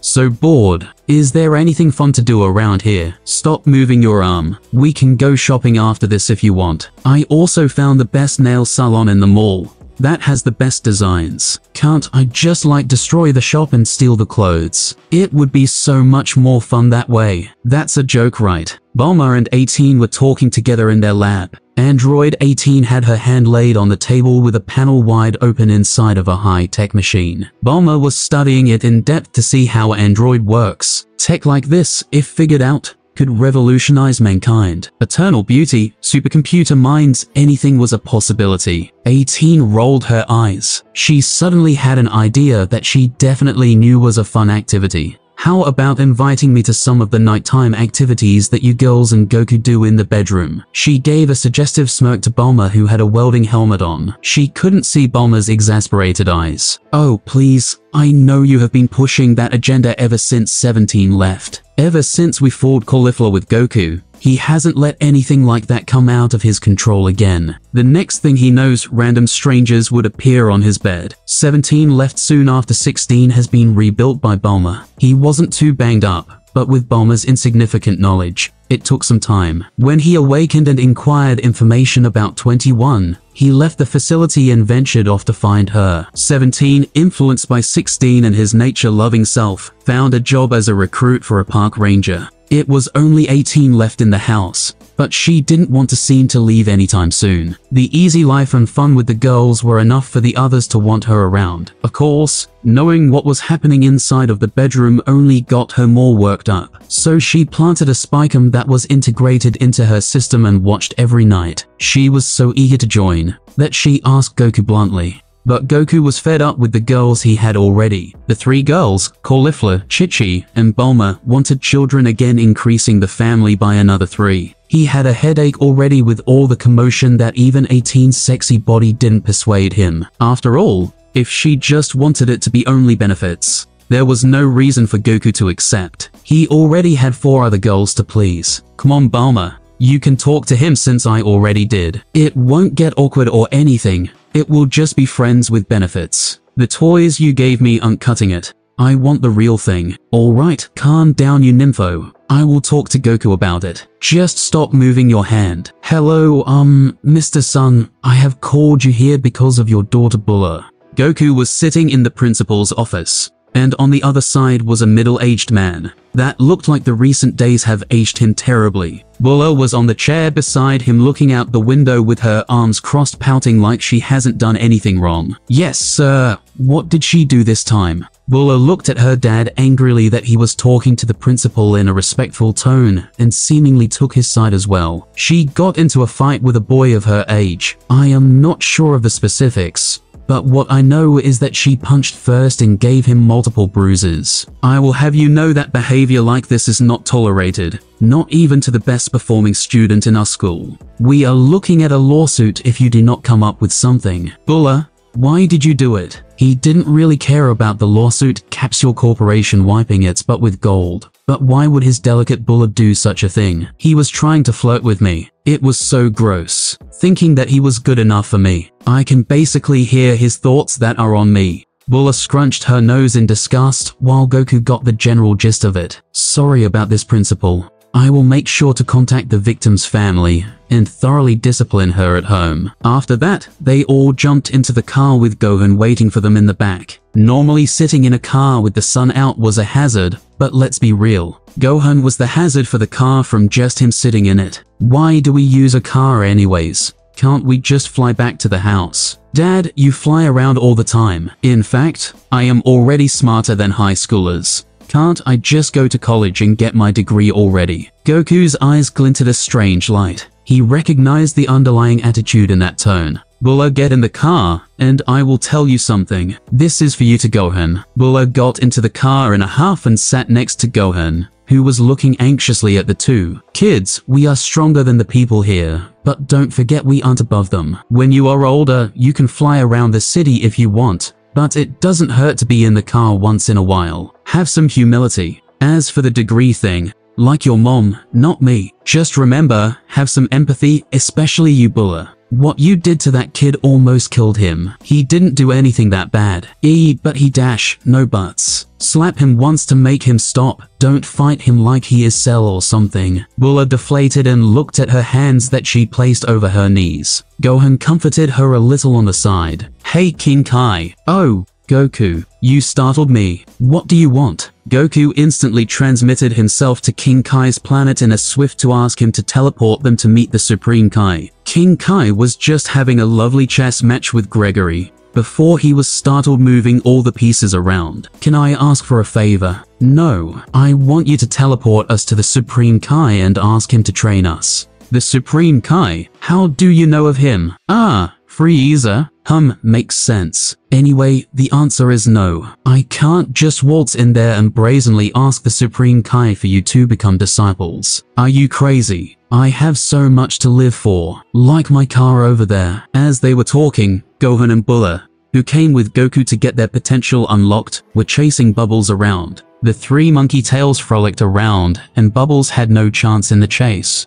Come on Kai buddy old pal, do me a favor. No, please. No. Pretty please. No. Why did the generous King Kai help his friend Goku? Why? Because if he did, he would get 2 more vintage cars in mint condition. Deal. Goku scooped up his 2 children, his arms and King Kai, put his hand on Goku's shirt, and walked to the land of the case. Halt! What are you doing here, Northern Kai? You don't have permission to wait. Who is that? You dare bring mortals to the sacred realm? Kibito, the Supreme Kai's attendant, was looking redder than usual when King Kai brought dirty mortals to walk on their godly pastures. Wait, Kibito, TT, there is a reason. No, I will not listen to your preposterous reasoning. It seems that we need a new North Kai for replacement pronto. Eat. King Kai, scared out of his wits, ran behind Goku at amazing speeds, cowering behind him. You could only see his antennas poke out, revealing that he was still there. What was the point of gaining the cars if I won't be there to enjoy them? King Kai was weeping comically when another person approached from behind Kibito. Wait, Kibito,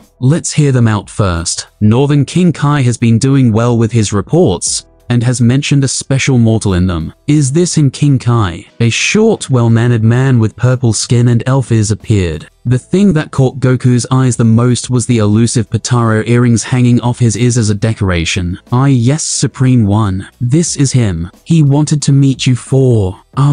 what was it again? Oh yeah. He wanted to train under you. Train under a Supreme Kai. I see, he is as foolish as he is ignorant. No random nobody can just ask the Supreme One if they can train under them. I will be happy to teach you some of my skills. Supreme Kai. The tall pink man was surprised when Supreme Kai seemingly wanted to lose his dignity, teaching these useless mortals anything. I have been watching you ever since North Kai told me about you. I have to say, your fighting prowess is incredible indeed. And it seems Zeno-sama sent that you have come to seek me before I did you all the foretold threat that will come soon. Follow me. Goku and the 2 children followed Supreme Kai, while agape at the scenery before them. The air itself seemed ethereal, and it felt like they were breathing in pure Kai. The endless green grass and the sky above them contrasted each other in a way that they did not seem real. As Supreme Kai was leading them away, Kibito watched them go starstruck. King Kai was also left behind, feeling a little awkward. So, I will go now. Seeing Kibito didn't respond, King Kai prepared to leave. But he didn't want to leave without teasing the man, knowing that if he retaliates violently, Supreme Kai would not let him off the hook. Sorry. You couldn't do the one job that you had here. You can go back to being useless now. Kibito tried to grab the disappearing Kai,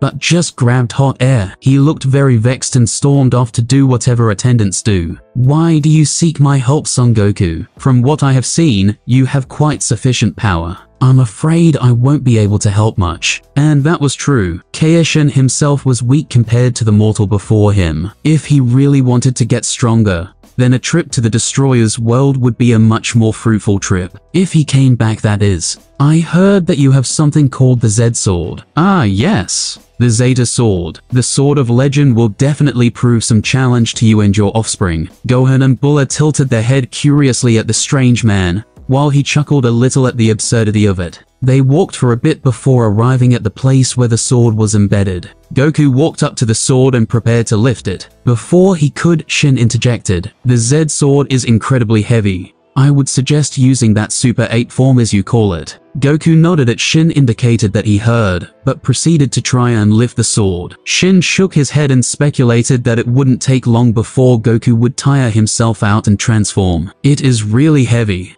But I can't lose to a sword. Such an angle was unfavorable for Goku to pull the sword, but he kept going anyway. 10 seconds passed by, and Shin was about to tell Goku to transform again. He couldn't watch Goku struggle for so long. After all of their time is precious. His words were stopped by a faint squeaking sound. Thinking that he misheard, Shin strained his ear to find out where that sound came from. He heard it again, and this time he was about to pinpoint where it was. The Z Sword. Impossible. The Z Sword, a sword known to all Kai for its immeasurable weight, started to move closer and closer to freedom. Ha! With one last pull, Goku unsheathed the sword from its natural habitat. It was so hard to handle and swing that even with both hands, Goku haphazardly swung it around. The others had to back up just so they wouldn't get chopped up. It didn't take long for Goku to get used to the weight of the sword and started to make more accurate cuts and swings. Of course, he never trained in the way of the sword and only did swings that he thought looked cool. "I'm a cool knight. Take that."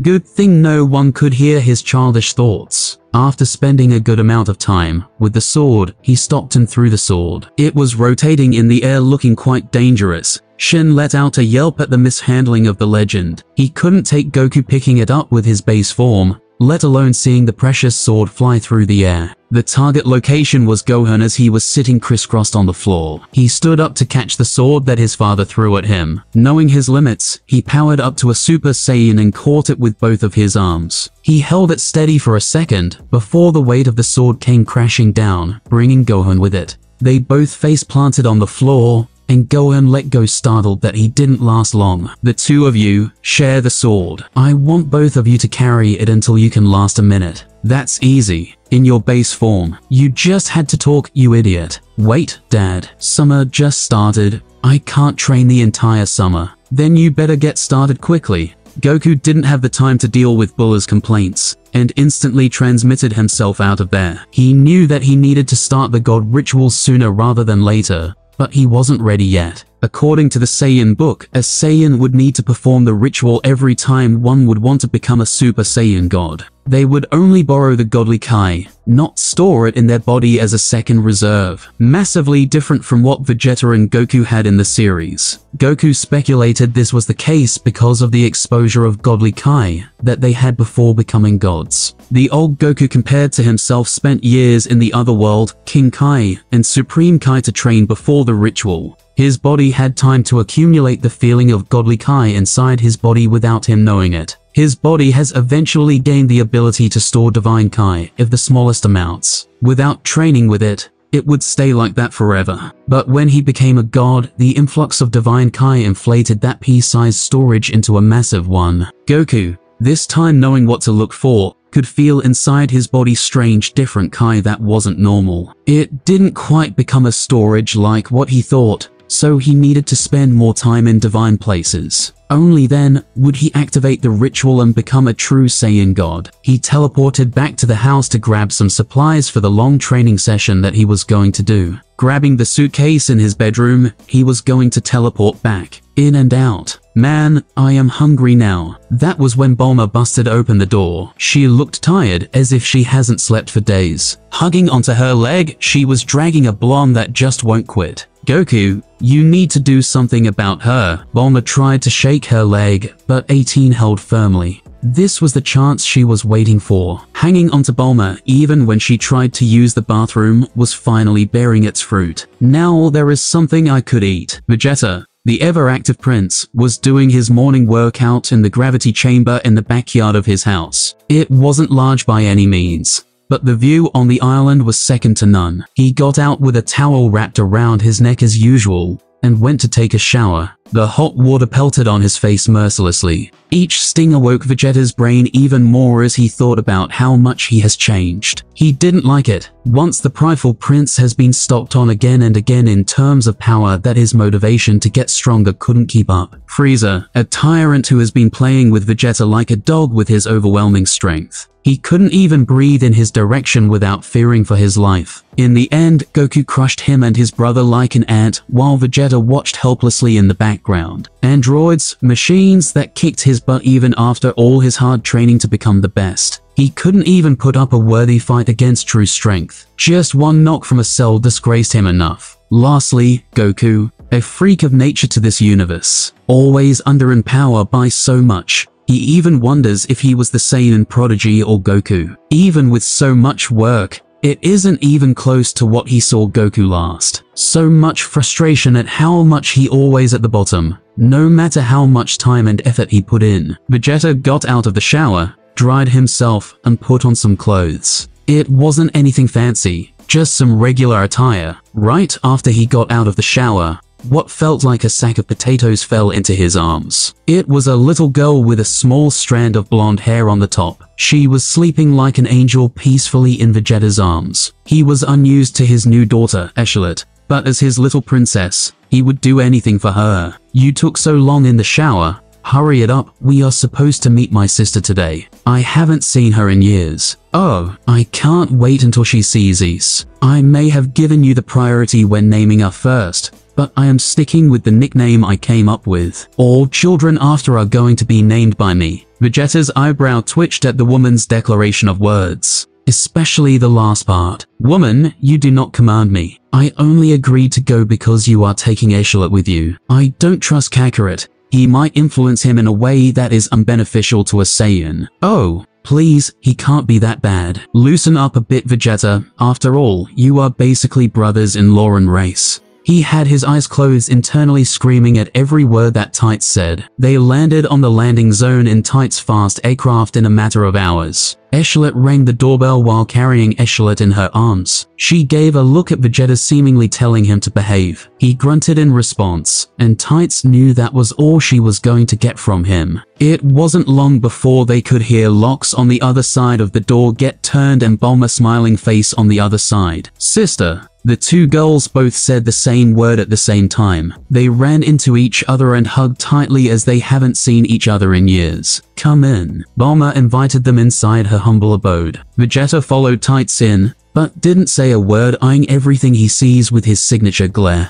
Goku and the kids aren't here right now, but I will call him over. They is training with this guy named Supreme Kai or something. You know, Saiyans always training. Vegeta stopped in his tracks, while Bulma continued telling Tights recent news, and introducing her to the others in the house. Supreme Kai, how is Kakarot training with him of all people? This. You may have the upper hand now, but I will catch up, no matter what. I finally did it. Bulla was holding the Z sword high above her head in a grandeur fashion. She and Gohan finally were able to lift the sword shy of 3 months. Of course, her greatest motivation was not to miss out on her summer vacation. Great. Any sooner and your mother would have killed me. Let's go, kids, your aunt is waiting for us. He has done everything he wanted in the sacred land already. He could just come back to break the Z sword after the ritual. Goku felt the divine Kai inside his body dormant and ready to be used. He just needed to unlock a channel to use it by doing the ritual. Grabbing his two kids, he used instant transmission to teleport back to Caulifla. He couldn't teleport to Bulma because she had no Kai. Or to put it in a more apt term, she modified herself and became an android. With the help of 18's data on how to become an android, Bulma and Chi-Chi turned themselves into androids. Although they weren't as powerful as 18 was, the exponential increase in power was good enough for them. Goku was able to meet Tights and her uppity personality,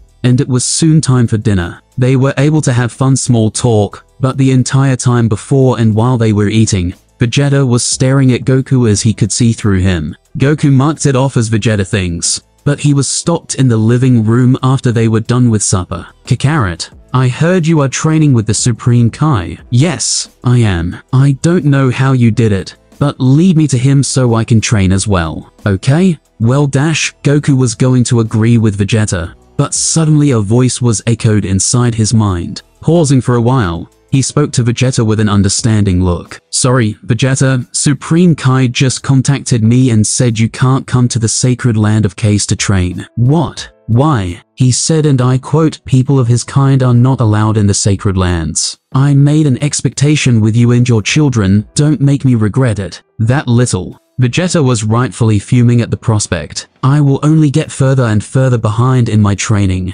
Goku shrugged in response, unable to say anything to console the Saiyan prince. He stayed looking mad the entire time until they left back on the airplane. It sure was going to be awkward asking for Vegeta's help in completing the ritual to become a Super Saiyan God tomorrow, but Goku didn't dwell on it. It's not like he is mad at me. Supreme Kai was the one who didn't want him there. As Goku was getting ready for bed, Supreme Kai contacting him again via telepathy. Before Supreme Kai could speak, Goku interjected. Supreme Kai, are you sure you aren't being too unreasonable? Vegeta is a good guy at heart and hasn't done anything bad. It's not like he is going to learn anything useful under you. Wow, what? No, he can't come. And take that back. Such a blow to his pride as the Supreme Kai, creator of planets and life. Anyways, you need to come back and look at this. It is very urgent. Reluctant to go back after he just came back home to a warm bed, He just couldn't think of any reason that could be good enough for him to. Surely there is nothing that urgent that I need to go right. What is it?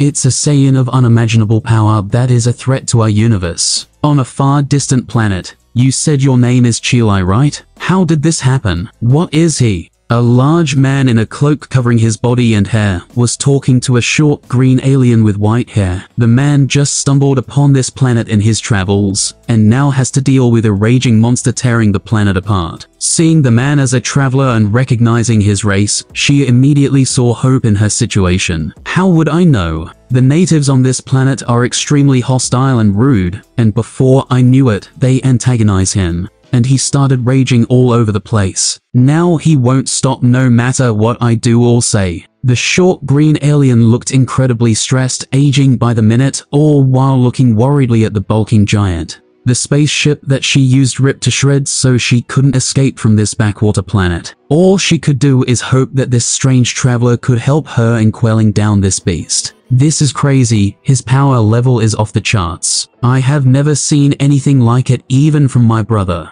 This must be the legendary Super Saiyan. I never thought I will see the day. Can't you do something like give him a pacifier? Aren't supposed to be related or something. Now that is a little racist, Missy. But let me see what I can do. If all else fails, we just retreat in my spaceship. The traveler pulled back his hood and gave his large backpack to Chilai, releasing his black hair like a waterfall. It reached all the way to his waist. That didn't surprise Chilai because she already knew his race. But what did surprise her was what came next. Those luscious black locks slowly became yellow from the top down. The tail around his waist also turned yellow like it was made out of pure gold. His power skyrocketed, attracting the attention of the beast to him. He was ready to fight, ready to push his limits. The gold aura followed him as he punched the monstrosity in the cheek. Now this feels good. Vegeta, cock-blocked by a curse Kai, was by all accounts unhappy that he couldn't further this training and catch up to Goku. Kicking a random piece of litter on the beach floor, it went sailing towards the ocean and passed his line of vision within seconds. Who needs the training of a Supreme Kai?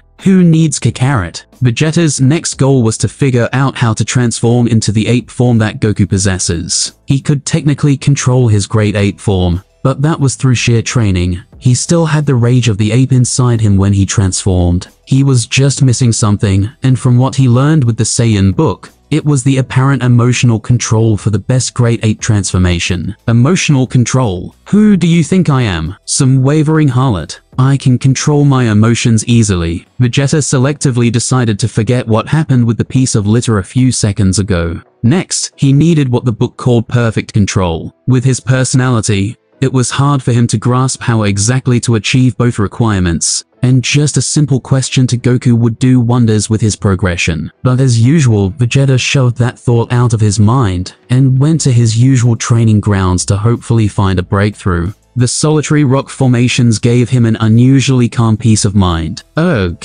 what did this guy's father give him to eat? Throughout the entire morning, the once lively planet of GOKU that housed various different alien species and a hub of intergalactic trade became akin to a barren moon. Cities vanished from the planet's surface, and plants withered away in fright of the two Goliaths that duked out. Aliens were scurrying away as fast as they can into their spaceships at the spaceport, and the local residents can only grieve later as they board commercial spacecraft. Boom! Another explosion rocketed right next to the spaceport, making some aliens fly about. Luckily, the very next second, the fight went miles in another direction. Raditz was trying his best to keep Broly at bay with his recently acquired Super Saiyan powers. He thought he was an amazing genius that was just one step behind his brother. But just a few weeks passed, and he was being stomped on the ground again. He got up and avoided another unhinged fist that he didn't doubt would have killed him if he didn't dodge. Chilai, I can't subdue let alone kill this guy. We have to escape to space and hope he will calm down when we later check on him. Chilai wore an ugly expression when she heard such words. No, why you go and leave? I will stay with Broly.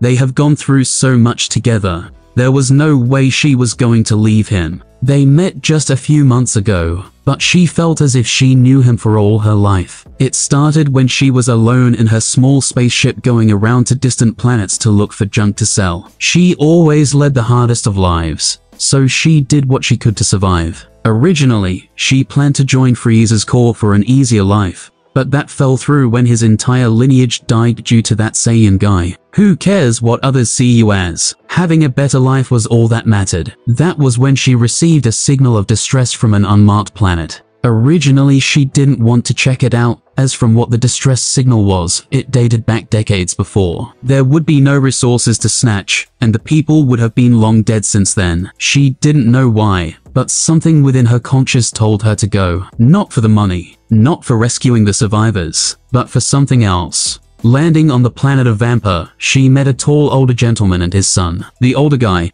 who introduced himself as Paragus, thanked her for coming to save them. Seeing the tale of both of them surprised her, as she knew Saiyans were extinct except for a few. If the few gray hairs that were beginning to emerge didn't say how old this guy was, then his outdated armor and scouter definitely did. Thank you for your spaceship. Unfortunately, the ship isn't big enough for all of us. After that, Paragus shot a Kai blast at the green girl, blasting her away. He shot to kill, but Chilai's improvised armor from the remains of Frieza's army proved too tough to outright be killed. Not really caring if she lived or not, he boarded the ship and was preparing to take off. He found out her small ship had an extensive and complex system. He didn't think that his piloting skills dwindled so much as he was stranded. The only explanation came from Chilai, who was able to come back to the spaceship. You can't take it without me. I customized my ship so only I can start it up and use it. Now back off or I will not hesitate to shoot. She aimed a laser pistol at the head of Paragus, but Broly stood and put his enormous body to block her way. She blasted her little pistol, but she might as well tickle Broly to have the same effect. What else could she do? Grabbing the pistol and crushing it with his hand, Chilai gulped a large swab of saliva down her throat. Get on board and lead us to the closest inhabited planet. Don't even think of misguiding us or I will figure how to work this spacecraft by myself. Complying with the two men, she smacked herself mentally on coming to the rescue of these obscene men. It didn't stop with her dropping them off, however. It was like they were on an adventure to every planet they came to. Every time they would arrive on a planet, something would happen to make them stay there for a little, then having to flee to a different place. During this time, Chilai and Broly got quite close. Seeing the naivety and innocence of Broly led her to teach him some things about language and life, most of the time away from Paragus's eyes. Of course, Paragus caught on, however, and planned to get rid of Chilai. He studied how she controlled her spaceship enough for him to do it himself. So he devised a plan when they arrived at GOKU to finally get rid of her. Everything went without a hitch. He was able to separate Broly and Chilai, and was about to kill her with his own hands. He was about to do it before Broly intercepted in time and stopped him. Furious that Broly would choose that girl over him, he used his controller to shock Broly. How could he betray him? For all the love he put in, this is what he gets in return. Children cannot appreciate the apparent electric love that parents provide. He turned on the intensity of the shocker because Broly was slowly getting up. Used to the voltage, he almost broke free but was stopped once again. Paragus was going to finish his mission and wake Broly from his blinding love, until something happened with the shocker. Smoke was coming out the back as the insides fried themselves. The shocker was never meant to be used to full intensity, and the first time Paragus did it, it fried itself. Once the shock receded, Paragus slowly backed away, not wanting to face the wrath of his son. But he was too far gone. Rage started to build up inside of him, and his eyes turned white. He started destroying everything in his path, including his father, which turned into a pile of blood. Then Chilai met Raditz and enlisted him for his help. But as it turned out, to the horror of the alien residents and Chilai herself, the legendary Super Saiyan could not match the ever-increasing power of the real legendary Super Saiyan. For me, this is what I get for trying to have some morals. Get boned in the butt by a giant Saiyan. Raditz decided to agree with Chilai, although it left a bad taste in his mouth. After all the aliens leave, he would get on his own spaceship and skedaddle out of here. He could barely stall, and any longer a random punch might turn him into a mist of blood. Yo Raditz, nice hair, it suits you. Unable to handle the pressure anymore, when he heard a familiar voice behind him, he stuttered for a second. That second proved to be fatal, as a fist was lodged into his stomach, sending him flying right to the voice. Goku traveled to GOKU with the Supreme Kai, in a bid for Goku to stop this terror. As expected from a Supreme Kai to know the history of his universe, he knew what the legendary Super Saiyan was, and what he was capable of. Usually, they died to natural causes, by Saiyans themselves in fear, or by Beerus. They mostly never grew up to have the potential to destroy the universe like this situation. The near-godly Saiyan was his only hope to stop it, since Beerus as usual was asleep like the cat he was. Seeing Raditz fly in his direction, Goku and Shin both stepped to the side at the same time, so they wouldn't get hit by the spikes. Ugh, Goku, is that you? Raditz's transformation was up, and his hair reverted back to its jet black appearance. Who else would it be? Yeah, of course. Should have known when you didn't catch me. Goku helped up his brother, supporting him as he stood. Tell me, what's the situation? That is the situation. Raditz pointed towards the rampaging Broly, destroying everything in his path. And with that, he exhausted his energy and fell back down to sleep. Raditz's journey through space was a fruitful one. Going to so many planets without killing intent, learning so many cultures instead of destroying them, even interacting with locals in a non-violent way. He could confidently say he thoroughly enjoyed himself, and with his travels honed his emotions, and somewhat fixed his moral compass. Being the Saiyan that he is, he would still always use the gravity belt he had and train his body. It wasn't long before he was able to reach the level of Super Saiyan as his brother did in the fight with Frieza. Traveling through the stars, he didn't know when his travel would be over, and he would decide to come back to Earth. Gargo definitely had something that interested him. He heard from resources that a fruit named the Fruit of the Tree of Might, last of its kind, able to give untold power. He needed to seek it out in order for something that had happened on Earth not to happen again, if that thing was planted. When he reached the black market auction, he was utterly stumped. That is the Fruit of the Tree of Might. That's basically a cough drop. On display was a literal cough drop colored orange in color. In the description was, give you unimaginable strength, use during a cough, and you will feel the power course through you and revitalize you. The audience of rich fellows of course didn't know it was a scam, because they only heard of the amazing power of the fruit, and not what the fruit actually looked like. He went up to leave the place, but he didn't really read the rules, or else he would have known that he can't leave once the auction begins. The bodyguards stopped him, and a huge brawl ensued, with Raditz making havoc, and consequently sparked attention from the authorities. Busting the underground auction, everyone ran. Needless to say,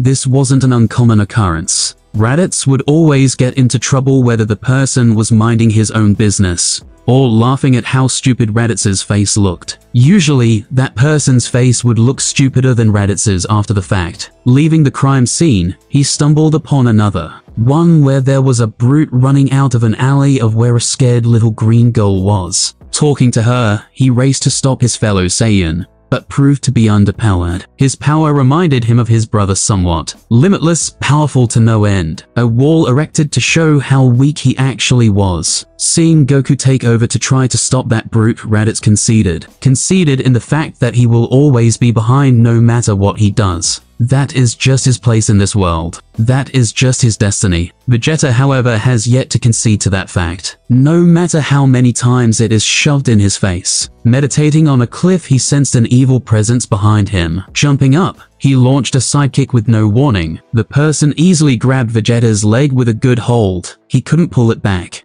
Thinking he underestimated his opponent since he was Earth, he transformed into Super Saiyan and tried again. But even still, he couldn't release himself from the grip that was being exerted on his leg. Transforming once again, he forcefully ripped it out of the demon's grip. Excellent. You are powerful, but do you want more power? Revealing his pink face, a mean goatee, and a large M on his forehead written in what only could be presumed as cursive. His eyes leaked out a sense of controlled and refined evil, compressed and delivered to send tingles down your spine. What stood out to Vegeta the most was his crooked smile that made Vegeta's gut wrench in disgust. I've been watching you for a while. You seek to beat this Kakarot fellow, correct? I can give you all the power you need in exchange for something. I'll go with you. Vegeta wasn't stupid and understood that this person was incredibly dangerous. But when Vegeta looked at the Kai this person possessed, it was separated into two parts. One of his own, that felt like it was part of his body,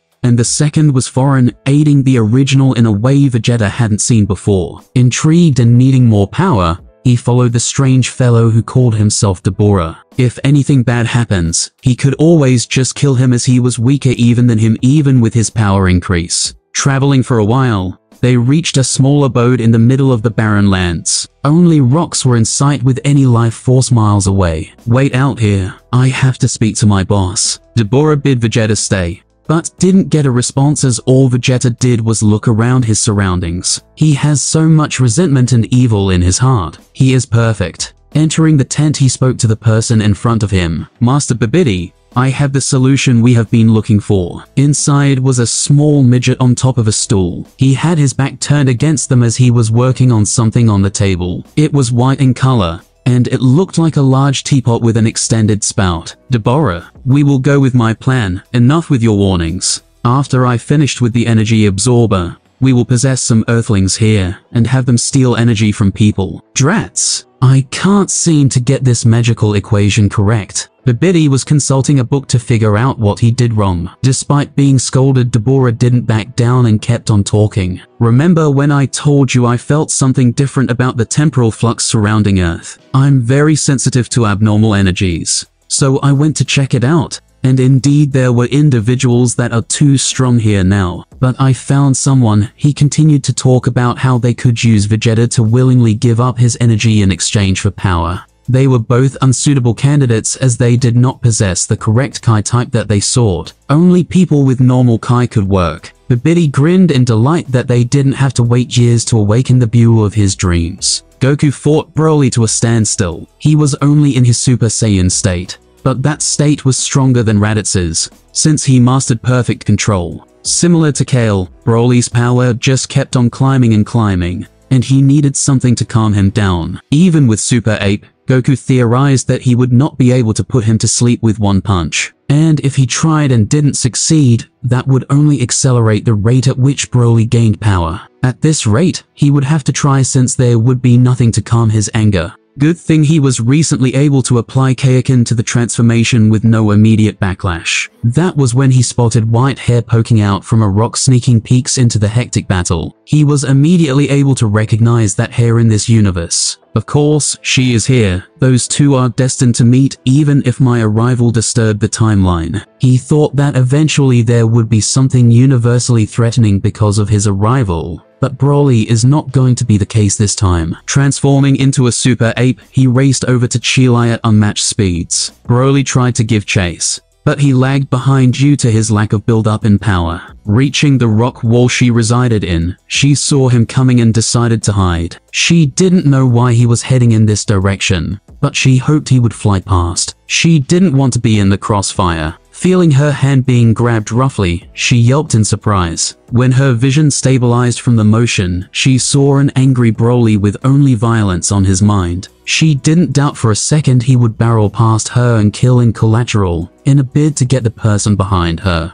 "Hey you, let go. I am not a great shield at all. I'm less than half of his size. Please, I don't want to die." Tears started going down her eyes as she struggled to escape Goku's hairy hands. She was right, she is around half of his size. How is that going to work in the future? I can only pray the next time I see you Chilai you aren't crippled or dead. Chilai could only scream as she couldn't think of anything else to do. Her brain was firing crazily, messing up her thoughts and consciousness. Her life flashed before her eyes, and she closed them in fear. She relived her life in just a few short seconds. From seeing her parents die to the harsh struggles, and to finally meeting Broly and the good times they had. She kept on screaming until her voice started to wear out and become raspy. Surprised, she opened her eyes and once again yelped in shock. Broly, with no pupils, looked visibly calmer and stared at Chilai, who was being held up by Goku like she was Simba. Chilai. Dash. His pupils slowly came back to where they receded from, and his innocence returned. He was looking at Chilai in confusion, unable to process exactly what he did. At that moment though, a wave of extreme exhaustion hit him, and he collapsed on the floor unconscious. What do I need to do? Vegeta followed Deborah inside the compound and met the small Babidi. Vegeta thought he sounded familiar, but disregarded it when it didn't come to mind. Deborah then explained to Vegeta that all he needed to do was to provide a chunk of his Kai to the white container on the counter. In exchange, Babidi would grant Vegeta a mark of power, They called it increasing his power whenever he activated it. Of course, that was a ruse, as Babidi wanted to put the mark to control Vegeta after. He questioned the shady business dealers as to why they would need a large amount of Kai from him. They responded that they were only researchers that wanted to conduct and study normal Kai. When he heard the words normal Kai, his curiosity piqued. People normally called normal Kai just Kai, as most mortals in the universe use this type of Kai. There were rare other types of Kai out there that other races used. One such example was the races in Yardrat. They used different types of Kai all the same, and were able to teach Goku the techniques in the same fashion as they do. Vegeta decided to ask them where they hailed from after the exchange, as if he asked before, it might bring in some unwarranted hostility. After all, everyone was privy to their own secrets. Vegeta was about to inject a medium-sized piece of Kai into the container until his hand was just a few inches away. He had some hesitation and some questions ran through his mind. Would this destroy his pride in battle, to gain power from an outside source? No, Vegeta threw away his pride when he accepted. All that matters now is defeating Goku no matter what. What if they use his Kai for something harmful? Deborah walked up behind Vegeta, seeing he didn't forfeit his Kai yet, and spoke behind his ear, employing some special strategies from his homeland. It didn't feel like Deborah was talking, but it was like in Vegeta's head. Put in your Kai. What are you afraid of? This amount of Kai and be found anywhere. Put it in, do it. Playing devil's advocate was his specialty and it succeeded. It was the truth, Vegeta wasn't putting a large amount of Kai in the container. Such amounts could be easily found in medium-sized and higher-level planets. What Vegeta didn't know, and quite frankly blind to, was that his Kai as a Super Saiyan was purer than normal Kai. Such purity would do much better in awakening Buu. Vegeta was successfully turned, and he put the Kai in the container. After he did so, Babidi and Deborah were grinning at Vegeta's stupidity. Who knew unleashing a universe-threatening creature was this easy? Come on Shin, do me a solid my man. No can do Goku. I stretched the rules when I allowed your children to reside and train here. I cannot do the same to that menace. In fact, I will kill him here and now to save our universe in the future. Supreme Kai walked towards Broly with his desire firmly placed out in the open. They were back in the Supreme Lands as Gargo was thoroughly destroyed due to the fight. Shilai heard what Shin said and stood between them to protect Broly. She was extremely nervous, especially finding out that who she was facing was the Supreme Kai, highest lord in the land. Move aside, Shin said in an aggressive and calm tone. That didn't fit his character at all. He needed to fulfill his duty as the god of creation and protect his creations. No, it wasn't Shilai who spoke, but Goku, who went to stand beside her. Seeing them two there, Raditz also joined them in protecting Broly. Son Goku, why do you protect him? He will destroy our universe if not after he wakes up then, when he fully realizes his power. Such an irrational choice to think he can change. Broly is not like that. He is normally calm and gentle with everything. Please, I have been with him for a long time. Believe me Shilai had to say her piece, and it was obvious from the facial expression of Kaishin that he did not believe her. That is why I want you to train him, Shin. I know you can. Train him to have a calm mind, so he won't go berserk once again. With Shilai, as long as she is with him, he should be able to restrain himself better, until he is able to control his power. Ugh, you are the most infuriating person I have met to date, Son Goku. Only gods can topple you. I will think about it. For now, leave the sacred land. I need time to think. Goku smiled at Shin, knowing that he would agree. That is just who he is. He picked up Broly and with Shilai and Raditz, left towards Raditz's spaceship. They were able to bring it with them in their teleportation. As for Shilai's, it got destroyed in the chaos. Yo, Raditz, are you coming back to Earth? The kids really miss you. No, I won't. I have learned a lot from my travels, and I still want to keep going and explore the universe. Maybe in a couple of years more, I will come back. Goku and Raditz caught up in each other's affairs for a little bit, while Shilai was watching over Broly. It was time to say goodbye. They bade each other luck on their journey, and Raditz departed from the planet on his spaceship. Alright, let's go to Earth. You will love it there. There shouldn't be anyone there like Paragus who are stupid. Great. Splendid. Terrific. Babidi picked up the container and lovingly hugged. He was like a little child unable to wait and play with his new toy. He turned around to go and summon Buu, and have his revenge on those who opposed him before Vegeta stopped him. "Don't you forget about giving me my power increase or you won't walk another step with my Kai." Sweat drooped from Babidi's wrinkly back in trepidation. He knew he was around as powerful as Deborah, so follow his order and do what he wants. Just you wait for Saiyan, your greed for power will be your downfall. Yes, I nearly forgot. Here, sit on his stool. He pulled out a stubby stool from out of nowhere and sat on a larger one. With Vegeta on the stool and Babidi on the chair, he was able to draw on the forehead of Vegeta more easily. Of course,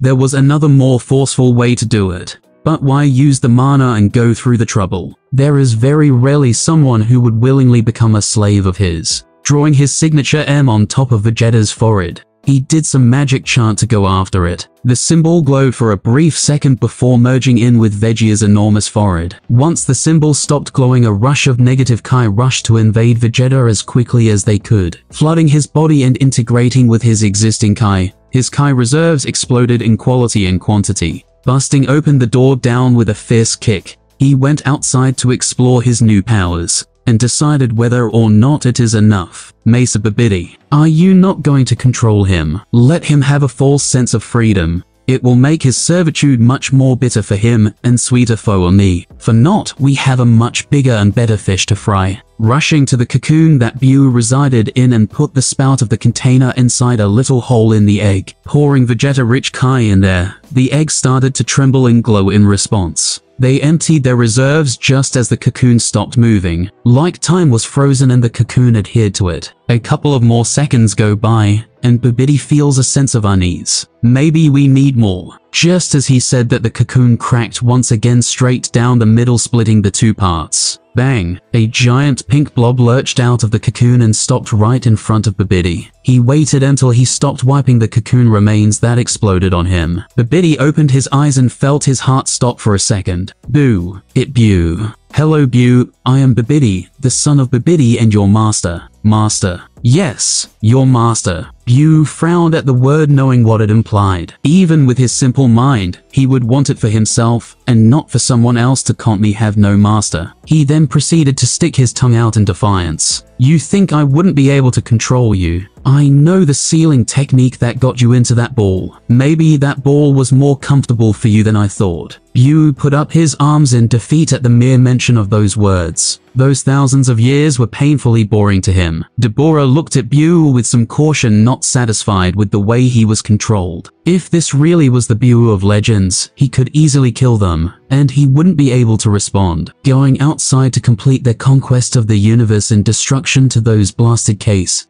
they saw Vegeta testing out his power. He was just doing simple exercises of his muscles and Kai. He noticed the obvious power increase, but wasn't satisfied with such a small increase. He wouldn't be able to catch up to Goku with this. Whatever. I have no more business here. He flew up a few feet before a voice resounded within his mind. Vegeta, come to me. Babidi used his mind control to control Vegeta to come to him. When he didn't see Vegeta automatically come to him, he tried to exert his control once again. Come. Vegeta turned around, making Babidi feel more reassured with his mind control, until he saw the disdain on Vegeta's face. It was obvious that the mind control didn't work, and his will was much too powerful than Babidi expected. PH should have expected something like this. Vegeta then launched a big bang attack straight towards Babidi. Before the attack could connect, Deborah stepped before Babidi and swatted the attack away. Vegeta, you dare attack our master after he gave you the power you seek? Master,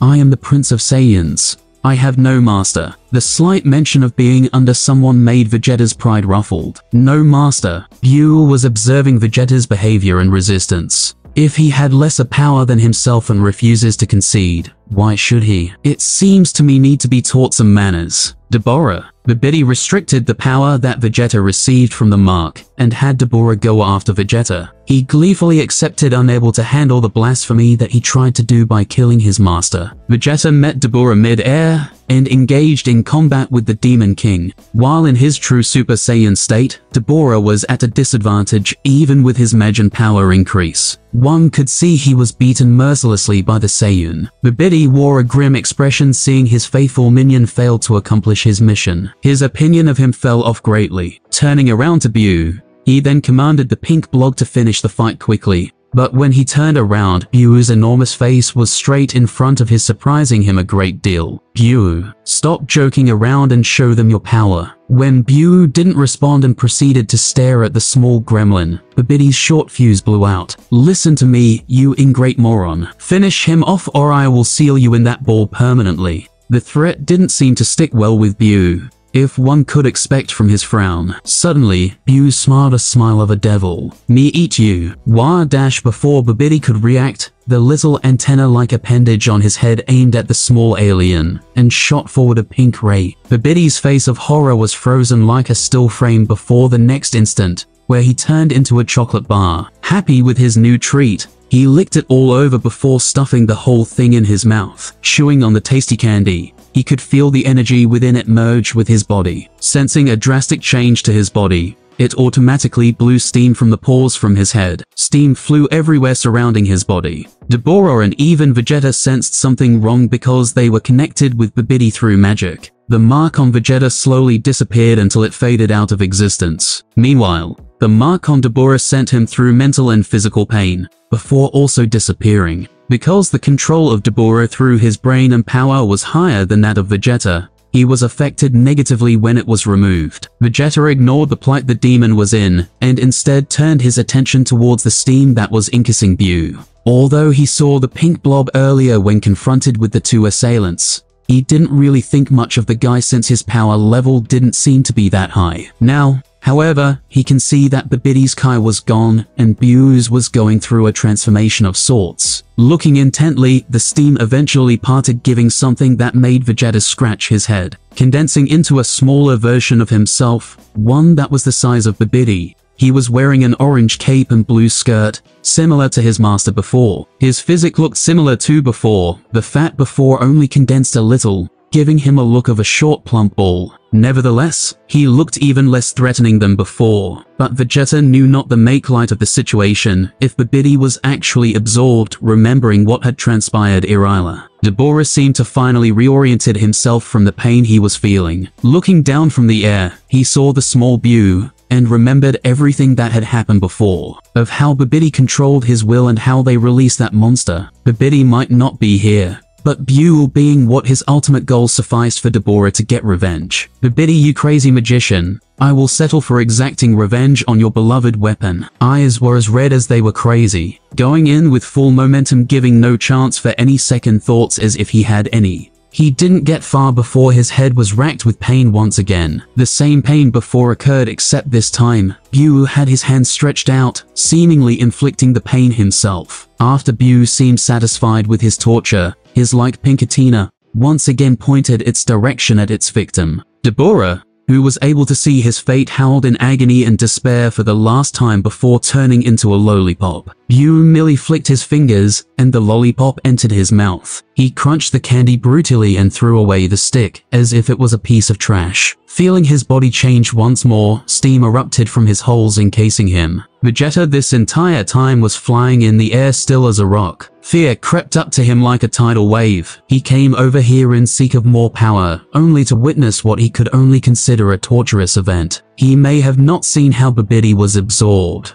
but seeing how easily Deborah was absorbed, someone who was barely inferior to him, so easily shook his heart. Seeing the smoke fade away, he prepared to leave. Out in the smoke, Bu's body had transformed into a slimer and more muscular version of himself. It looked like it took the appearance of Deborah's fit body, but Bu's cape and kilt remained, asserting Babidi's dominance in the power chain. After seeing that, Vegeta didn't stick around for much longer and rocketed away. As much as it hurt his pride, he knew that his Kai had something to do with that monster. With only the Kai leaking out, he felt the tremendous power he had. Fighting someone like that who had more in reserve was asking for a death wish. Byu was about to give chase and taste something even more delicious than his other two snacks, but he then sensed something in the distance. Deborah and Babidi didn't really have or cared to use sensory-type magic or techniques, but with both of their powers combined, he felt there was someone out there in the distance that was leagues stronger than him. Formulating a plan in his head, he concealed his Kai and launched himself into space. Two great evil minds in his head tipped the balance of morality in the negative direction.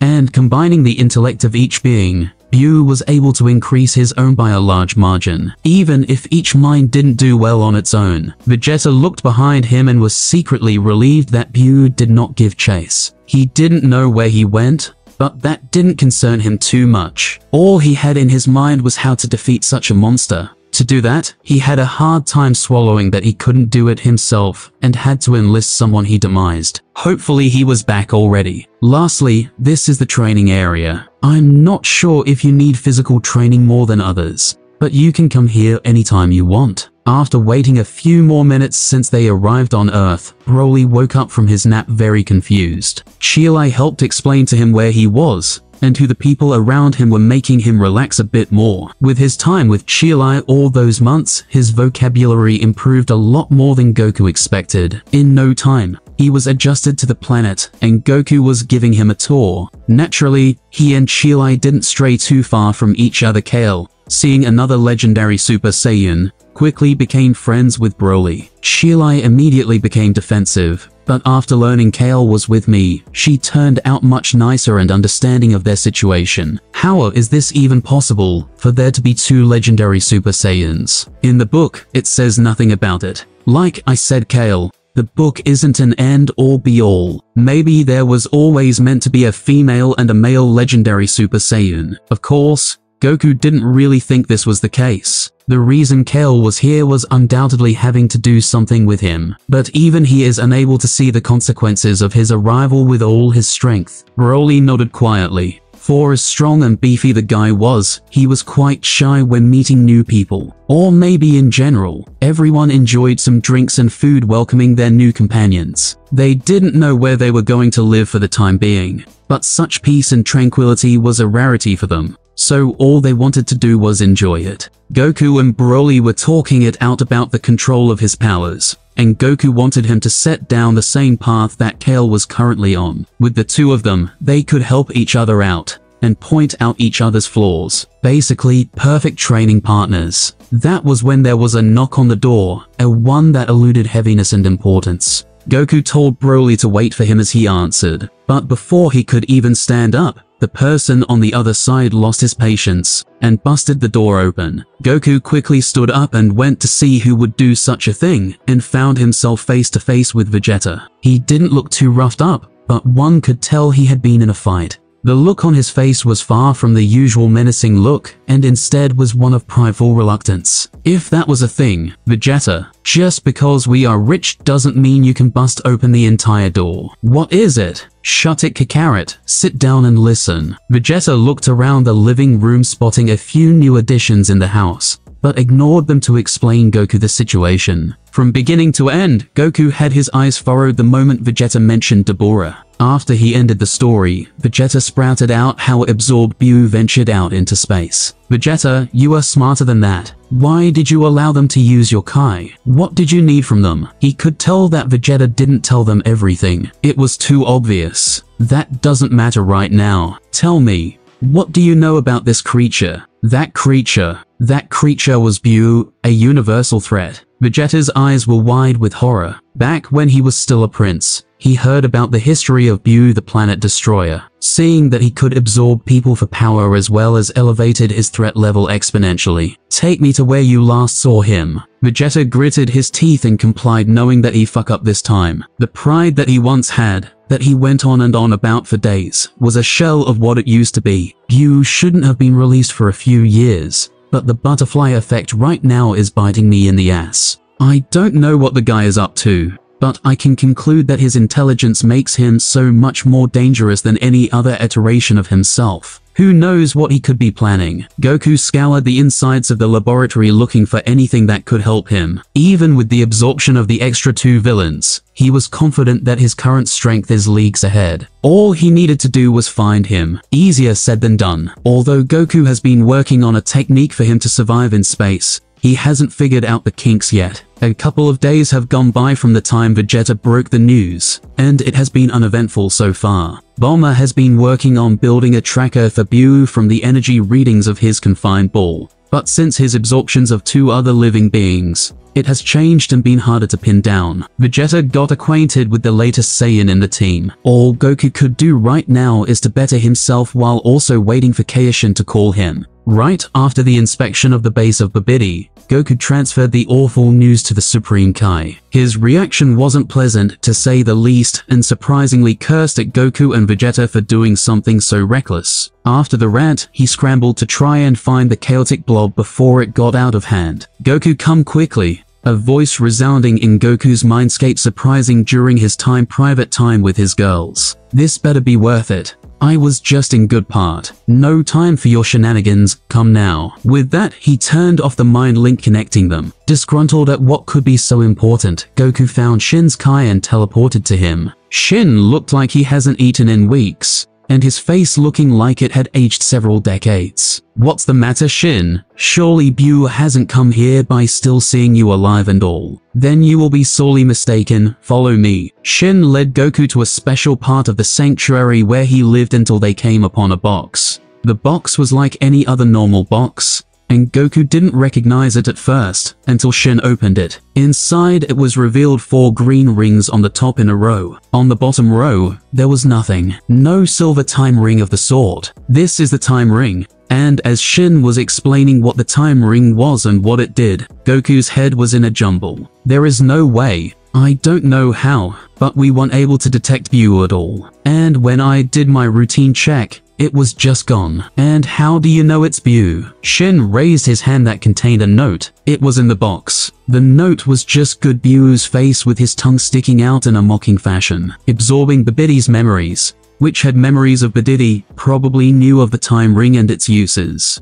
But if Buu was here, why would he not absorb Kibito and Shin then? Surely Babidi's intellect would want him to. Of course. The clue was in the note, since in this timeline, good Buu is still contained inside. Even with 2 evil minds, he has some shred of morality. If he absorbed Kibito and Shin, it will tip the morality scale to 2v3 on the good side. "Eat." Kibito, who was behind Supreme Kai, exclaimed in surprise. Both Goku and Kaioshin turned to look at what the fuss was about. Their eyes followed Kibito's towards the box to see a fuzzy outline of a 5th green time ring. "No, no, no, no, no, no," Shin was muttering to himself. When the 5th time ring materialized itself next to the other 4, all of their backs had cold sweat permeating from their pores. Goku especially had a terrible feeling. This gut-wrenching feeling that you can do nothing about. He needed to do something, or else this feeling would stay longer than he would like. Walking out wordlessly, he went to the open area. Shin and Kibito assumed he needed a breath of fresh air for thinking. This was a huge blunder after all.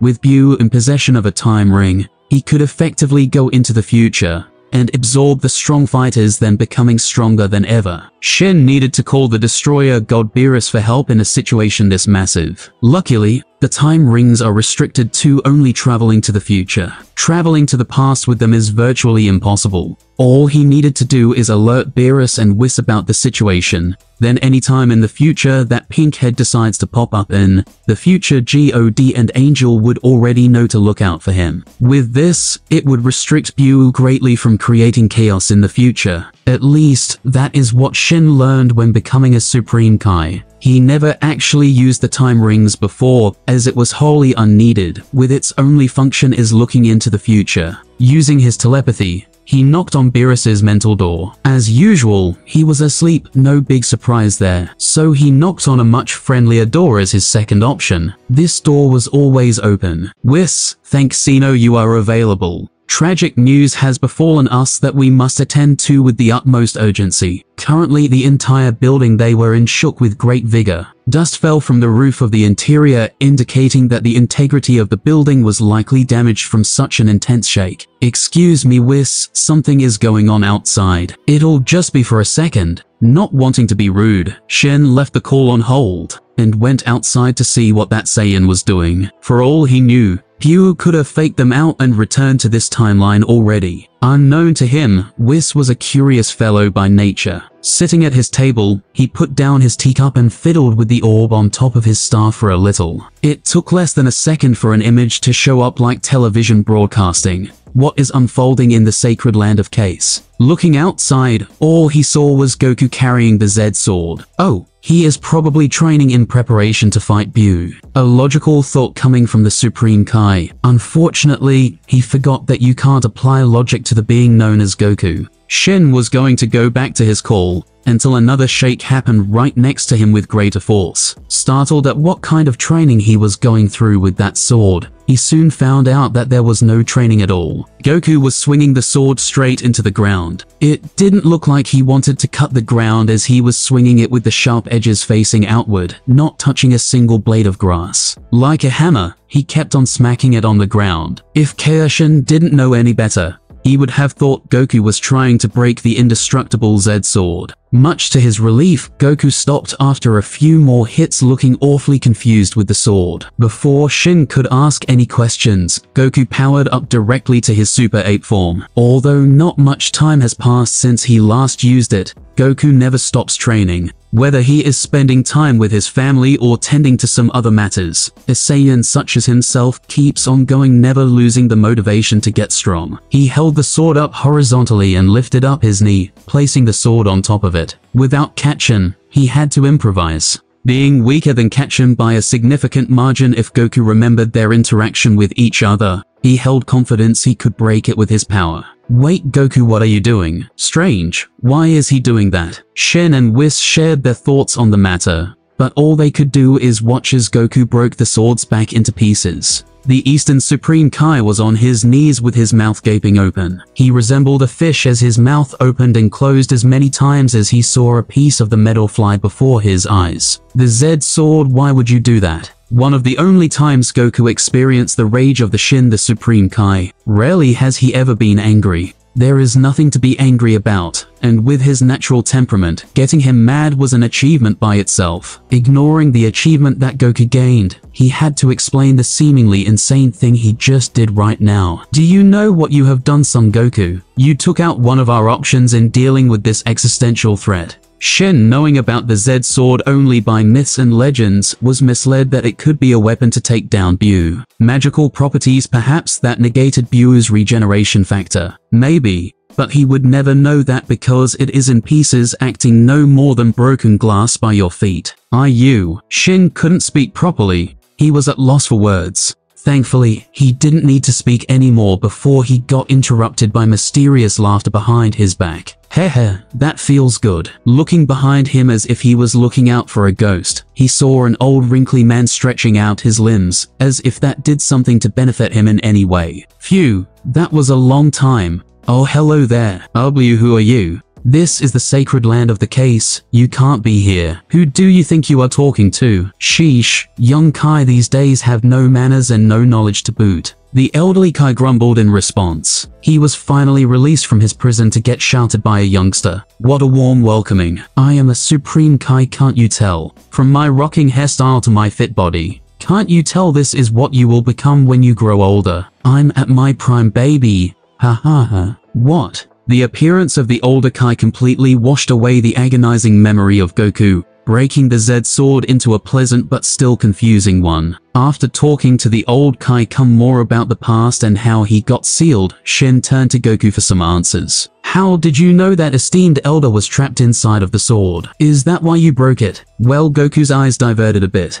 I felt something was off about the Z sword. While it was sharp and heavy, it didn't seem to live up to its name as the legends you told me about. I also have a feeling that there was something deeper within, so I took the risk. I see, I have to thank you, Son Goku. If you had not done that, Who knows how much longer esteemed elder would be trapped in his prison. I apologize for getting angry with you earlier. Don't mention it's Supreme Kai, but let's not get sidetracked. Let's ask Elder Kai if he knows anything that could help us. Of course. After explaining the situation of Bu to Elder Kai, he understood the gravity of it all. You dimwit, how could you not protect such important tools and let it get stolen by Bu? Apparently, Elder Kai lived such a long time ago that he also knew the notorious Majin Bu and the power he possessed. Please, Elder Kai, help us solve this issue.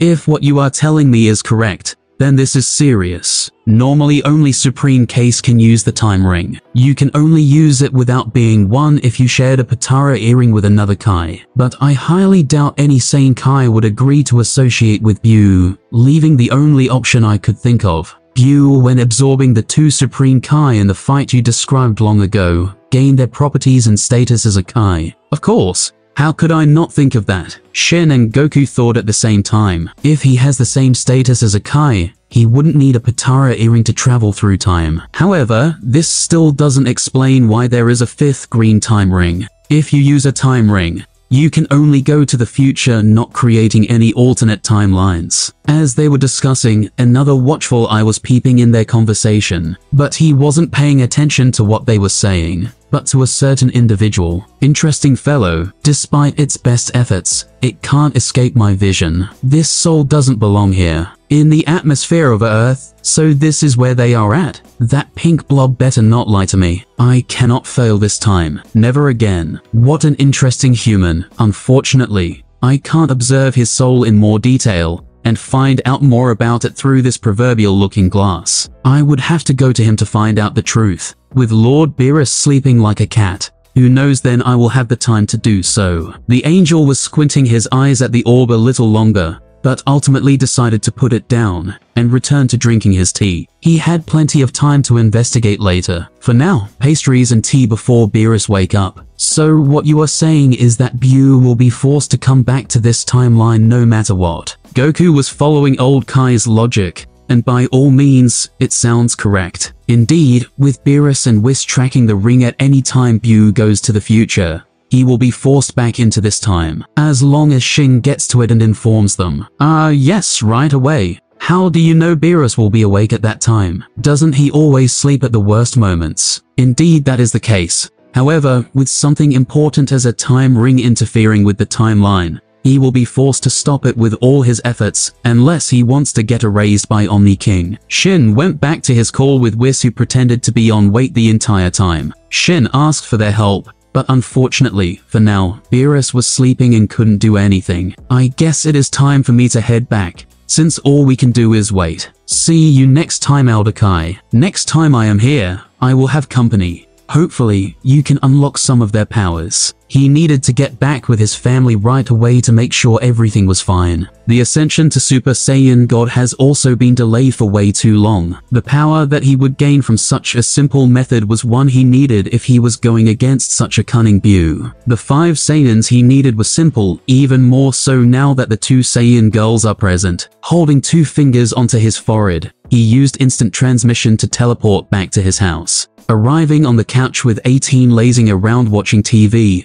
it was such a dramatic change from a tense situation to such a relaxed one. Oh hey Goku, want some? 18 gave Goku a sharp look and held out some buttered up popcorn that she had on her lap. Goku always wondered if 18 could loosen up her facial expressions at all, but was wise enough not to ask that. Do you know where Cauliflower and Kale are? I need to ask them something. Those two, they went out shopping, I think. Goku raised an eyebrow at the android that was lazying around on the couch. There weren't many things that one would need to satisfy the young droid. Stability and some excitement were some core factors, and being with Goku there was an endless supply. So endless that it loses some of its lusters over time, making 18 enjoy the simpler things. And you aren't with them. Don't you love shopping? Yeah, for the first few times. It gets boring after a while. Besides, I'm not carrying my own bags. Goku's eye twitched a couple of times, while 18 knowing smirked. He couldn't help but get PTSD about the last time he went shopping with 18,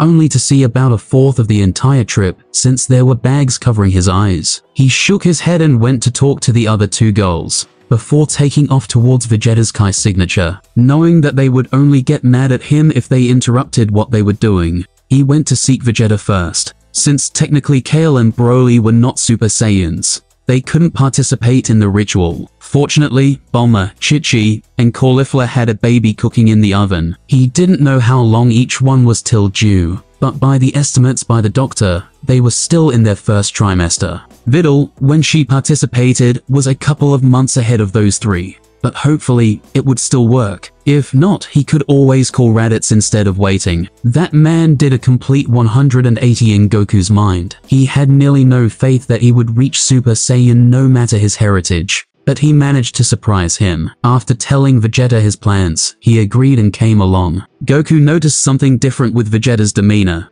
but spoke nothing of it. It was true, Vegeta had a lot of time to think, and the more he thought, the more the strong pillar he called pride looked fragile before him. He couldn't shake the feeling that something that defines him wholly, or at least that is how he felt, was being replaced since coming to this backwater planet. From meeting Goku to meeting Tights, that wall of pride couldn't keep up with their consistent hammering. Coming back to the compound, it looks like it was the right call to get Vegeta first, since it seemed that Caulifla and Kale were already back. Yeah, we have been lacking a fifth and proper Super Saiyan for the longest time, which is why we didn't do the ritual. But now there are so many and more to come. They all got into formation for the ritual with Goku at the center. Bulma was the first to nervously go up as the fifth participating member, and held her two children's hands. Vegeta and Caulifla put their hands on Goku's back, and inserted their power as vague as it sounded. To everyone's disappointment, nothing happened. As I thought,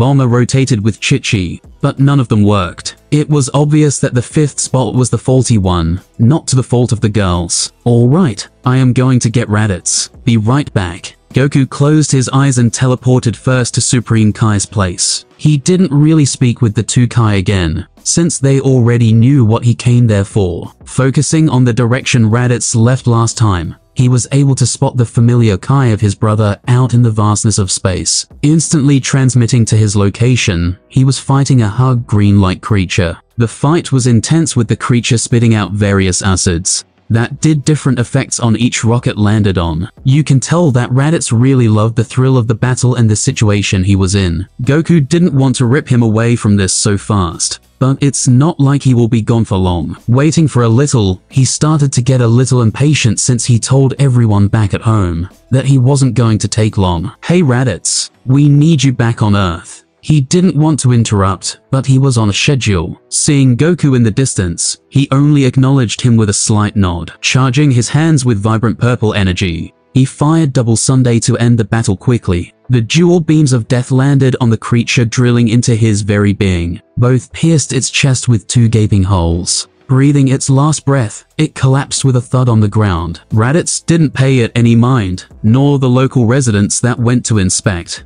if the monster that was terrorizing them really was dead. Is it an emergency? Kinda sorta. Rolling his eyes, he packed up all of his things and led Goku to his spaceship. Understanding what he wants, he used instant transmission with all of Raditz's things in tow. Returning back to the house in one piece, Goku called everyone back outside to continue the ritual. Alright, let's do it this time. Goku started to explain what was happening to Raditz and what they were going to do. Although Raditz didn't quite know the gravity of the situation, he can assume that it was heavy, so he agreed. Returning to the open area where they first tried the transformation, they got back into position. Well, looky here. I was going to find and kill that Raditz character first, but it looks like you brought him here. Now all of you tainted Saiyans are here, I can finally kill you myself. You. That was Goku's initial thought, but quickly discarded it from his voice and choice of words. Looking up into the sky, all the Saiyans encountered something they couldn't quite explain. It was as if the person before them was someone on a different level, someone who they couldn't help but bow and acknowledge.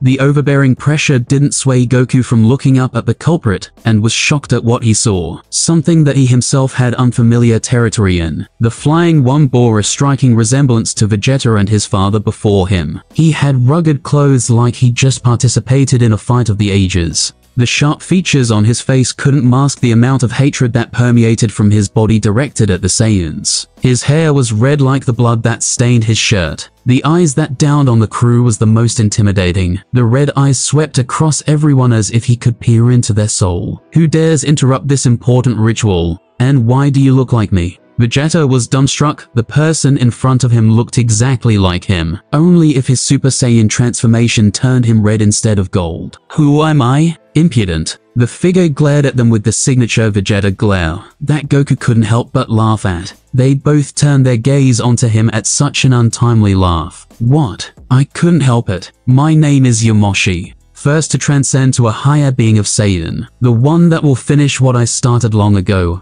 exterminating this savageness from this world." Yamoshi? But how? There is no way for him to be here. In this timeline, Bulma didn't even create her time machine. And like Grand Kai said, the time rings can't go back in time. HMPH, Yamoshi. I don't understand what you are doing here. But you just wearing my face while spewing that crap got me riled up. Not underestimating his opponent for even a second, Vegeta powered up to true Super Saiyan. Exclamation point question mark. The Saiyan God had a shocked look on his face. "Impossible, how can you achieve that transformation?" Super Saiyan, the first Saiyan transformation that his race has discovered, and one that he achieved first. He thought that besides himself and his companions, no one else could achieve it, especially a descendant of him. If they somehow grasped a method to transform to such a power with their nature, they must be exterminated with haste. The killing intent skyrocketed out of Yamoshi, and he rushed towards Vegeta, while Vegeta did the same. The two of them collided mid-air, but the result was quite clear when Vegeta ricocheted off of him like a pebble in the capsule core building. Yamoshi had a smirk on his face as Vegeta stood up from the rubble, rubbing the blood away from his mouth. "Still, it isn't enough to beat me." Vegeta was about to rush in again to regain some semblance of pride, but Goku stopped him. "Wait, Vegeta.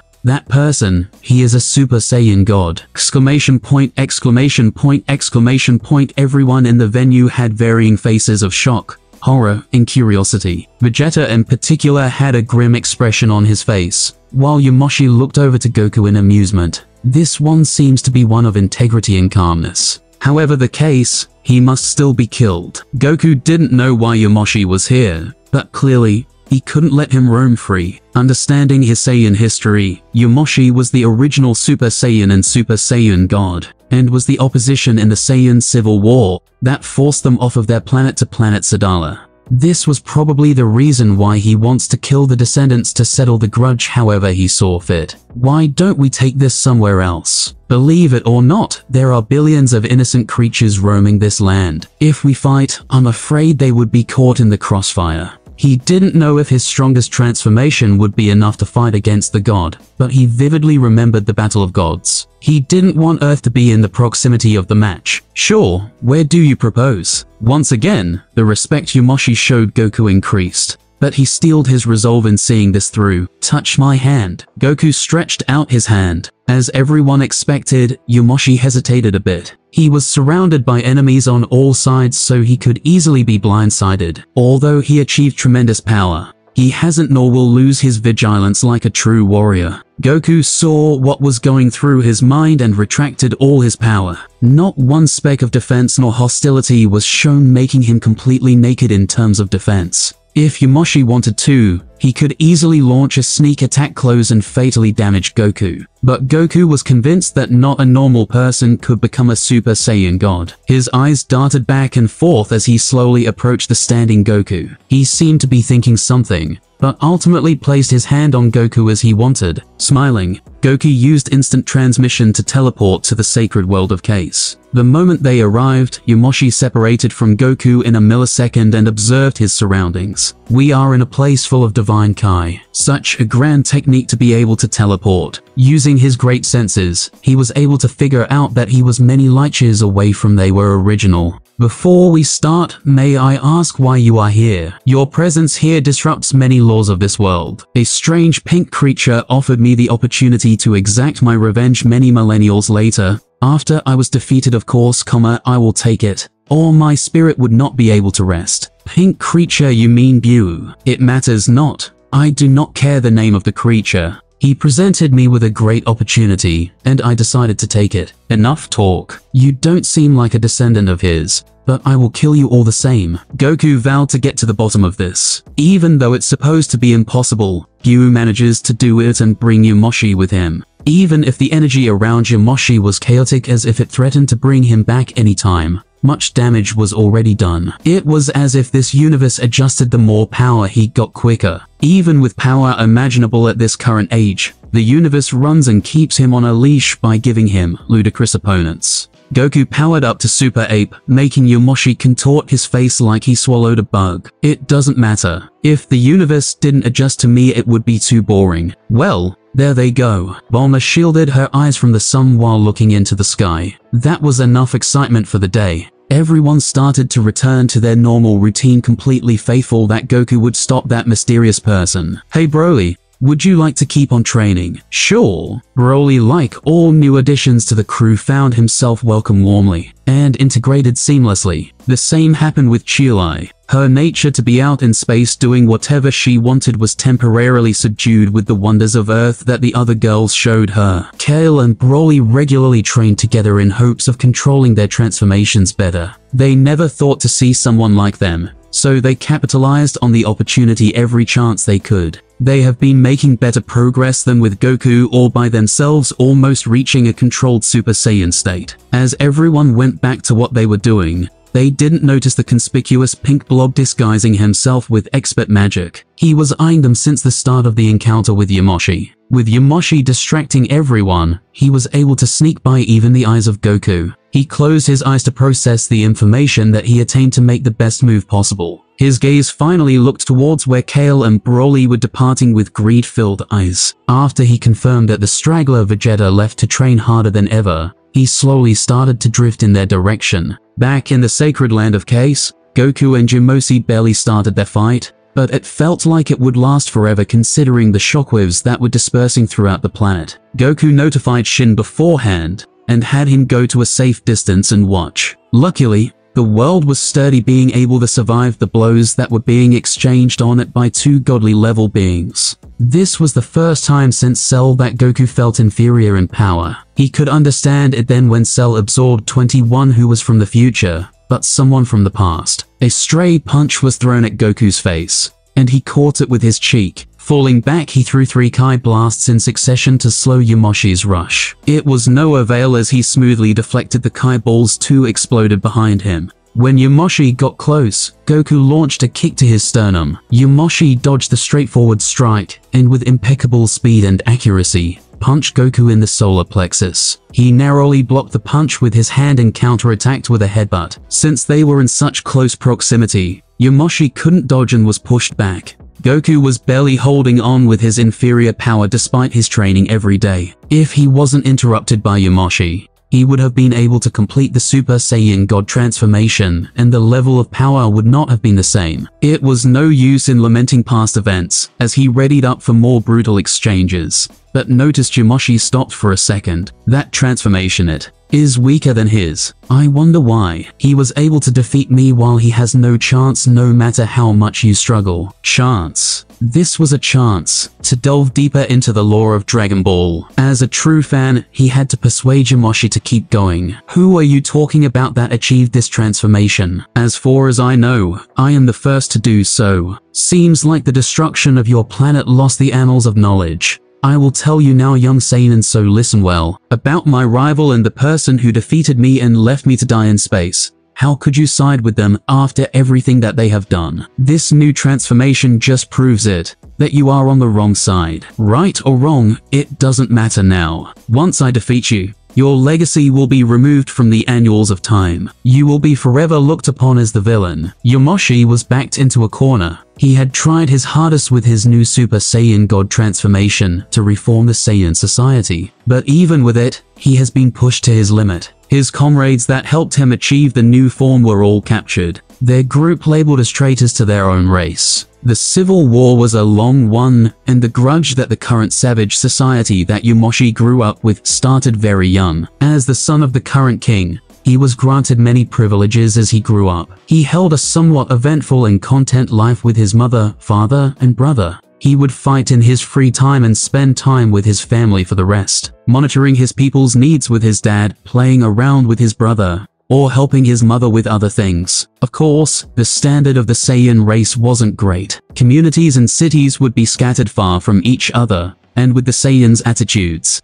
they weren't really one for bonding. Their technology barely reached the standard for space travel, but even so, they liked their simple lives. If his life was so perfect, what could make him possibly hate on them so? It was one evening when Yumoshi was playing with his group of friends, 5 to be precise, and despite Saiyan's nature to not form bonds, these friends had a tight-knit relationship. All of their personalities rubbed off of each other, making them laugh and expressed happiness whenever they got together. Yumoshi, father is calling you back to the house. There is something you need to hear. His brother interrupted his time with his friends. His cold stare bore through them all, reminding them that their personalities were different than the average Saiyan. Returning home with his brother, he knelt before his father who was on his throne. Father, come with me. Turning his back to Yumoshi, he led him to the small medical that was in the side of his home. Having a confused expression throughout the entire trip, his father kept looking back at him from time to time to make sure he was following. Entering the medical room, the image of his damaged mother laid before him. He rushed to her side to inspect her, to ask her what was wrong. Mother, are you all right? What happened? Son, your mother passed away earlier today. What? Tears erupted from his eyes like a tidal wave. They fell off his face like rain in stormy weather as he turned to his father, who still had a cold expression on his face. He looked as if he wanted an explanation, so his father provided him one. Your mother lost a duel. Since she was weaker and started the fight, it is her own fault that she lost. What? We must get revenge. Those savages can't get away like this. Thud. Yumoshi held his cheek that was caved in from where his father punched him. The tears forcibly stopped producing, but kept rolling down his cheeks as he looked up at his father. Wipe your face, those tears are unsightly. As I said, she lost to no fault but her own. Revenge? It is already humiliating that she lost. There is no need to sully our pride more. It was the only reason I married her, you best remember that. It seems she stopped training after having you too. Such a foolish woman. He couldn't believe what he was hearing. He knew that Saiyan had their emotions in check. But how could you show contempt to your dead wife for losing? How far has this society fallen for this to happen? The 16-year-old boy couldn't take it anymore. His race was a lost cause. They dare kill their own for what? They have no remorse, and from the way their king acted, it didn't seem to stop anytime soon. He had to do it. He had to be the one who changed society, by the only method these savages knew, by force. His hair started turning golden. His eyes started to change color. His father didn't notice anything amiss until the room started to shake like an earthquake, and like a bomb, he exploded. The golden kai that surrounded them burst out, destroying the medical room that they were in. Somehow, the bed that had his mother did not get disturbed. His figure started to slowly rise in the air above the castle that his family lived in. Using his newfound powers, his voice echoed all across planet Sadala stating his intentions. People of the Saiyan race, my name is Yumoshi, and I hereby condemn you all. Through the unspeakable actions of many, our ways as a race are too violent. One without thought and only fighting. I will change our ways, listen to me, and we will forge a new path to our future. One of prosperity and peace. Yumoshi gave his speech for all to hear. He intended for Saiyans like him, one with emotions, to rise and help him educate the word empathy to the rest. However, even after experiencing the loss of his mother, the family member that he was closest to, he underestimated what the Saiyan race truly was. No one was with him. It was him against the world. In response, many Saiyans from the army and even civilians pushed back against his forceful decree. But under his new power, he was sitting comfortably above them in power. Luckily for the Saiyans, that day was one of a full moon. In planet Sadala, unlike its similar counterparts, its moon became full every few days. Saiyans would also use it to do massive scale fights, compared to the ones they were doing before. Under the effect of the full moon, the Saiyans transformed into great apes, giving them a fighting chance. With their big lumbering bodies, even with the 10x power boost, the Super Saiyan Yumoshi easily beat them down. That was when someone that he for sure thought was on his side came before him. Brother, you are planning a revolution. For what? the simple death of another female Saiyan, compared to the countless others before her who suffered the same fate. Stop this instant. His brother appeared before him, older by many years. The combat experience he garnered surpassed Yamoshi by miles. Aiming to be the next king,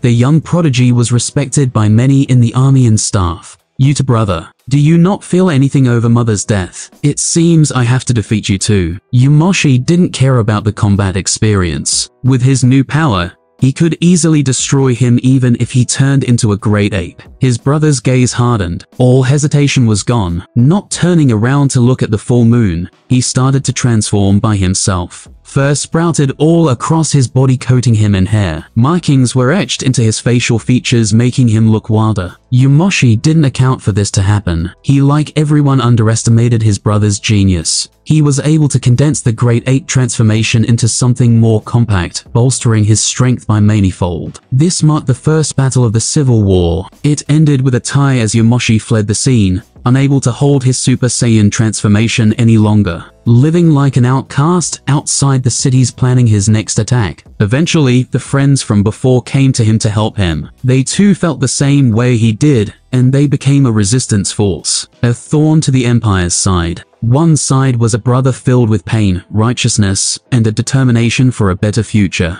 Another was a brother filled with fighting spirit, loyalty, and the weight of his race on him. They both represented a side and frequently fought against each other. Due to the nature of Yamoshi's side, one by one, all 5 friends were able to achieve Super Saiyan. The other side was slowly having a massive disadvantage. They had to keep using power balls in every fight, exhausting elite members to fend off the attacks. With their massive army and tactics, they weren't beaten too bad. Leader, we can't keep doing this. Their numbers are too big. No matter how much power we have, they outnumber us way too much. I don't think we can keep this up longer. The other members of the group agreed to what he said. They were getting tired and running out of resources to keep fighting with no results. Haven't you all noticed anything strange about this transformation the more you use it? Like it is incomplete. I feel like I am missing something. At the castle, congratulations my liege. We can finally put an end to this civil war now that you mastered their transformation. The king opened and released his grip, feeling his new power. His father, Yamoshi's father, is long past since Yamoshi unlocked his power and blew up the medical room, making him king. No wonder he could beat me easily. After Yamoshi grew and grew, his brother could no longer beat him on his own. It was a great deal of embarrassment that he had to use his army to help fend them off as well. This will not work. Question mark, question mark, question mark. His royal advisor revealed a puzzled expression from his outburst. From what I gathered, this newfound power would barely let me stand toe-to-toe with my brother. I need something stronger.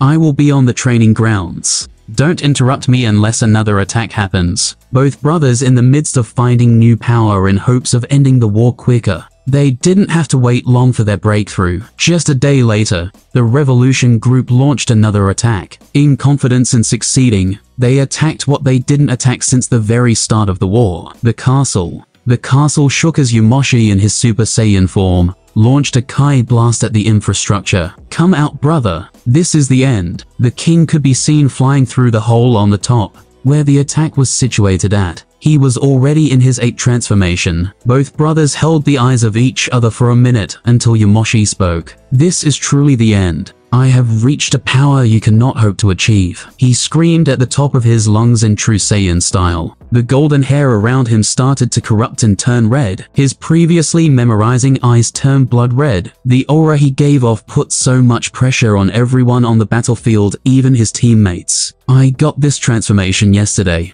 Unfortunately, my friends were unable to achieve it as well, since they lack the power to handle it. No matter, with this power, this war is as good as over. When he looked into his brother's eyes, he didn't see a look of fear or hatred, but one of contempt. Impatient as usual, brother. I can tell you are highly unstable in that form! Exclamation point, exclamation point, exclamation point. It was true, he didn't know how much longer he could sustain the transformation. I will show you a true transformation. Screaming like his brother, the brown hair around him started to turn red. His eyes transformed into one of a true ape, unbridled with power and rage. He had a look of a true god killer. Yamoshi's eyes widened in response. He truly did not expect this. However, like Yumoshi, his brother only got this transformation yesterday. By easily combining two existing transformations, he didn't know long he could last. It was the battle of the ages. The entire planet shook in response. The fights of the other Super Saiyans and apes were on hold to watch the battle of the brother above. It was close,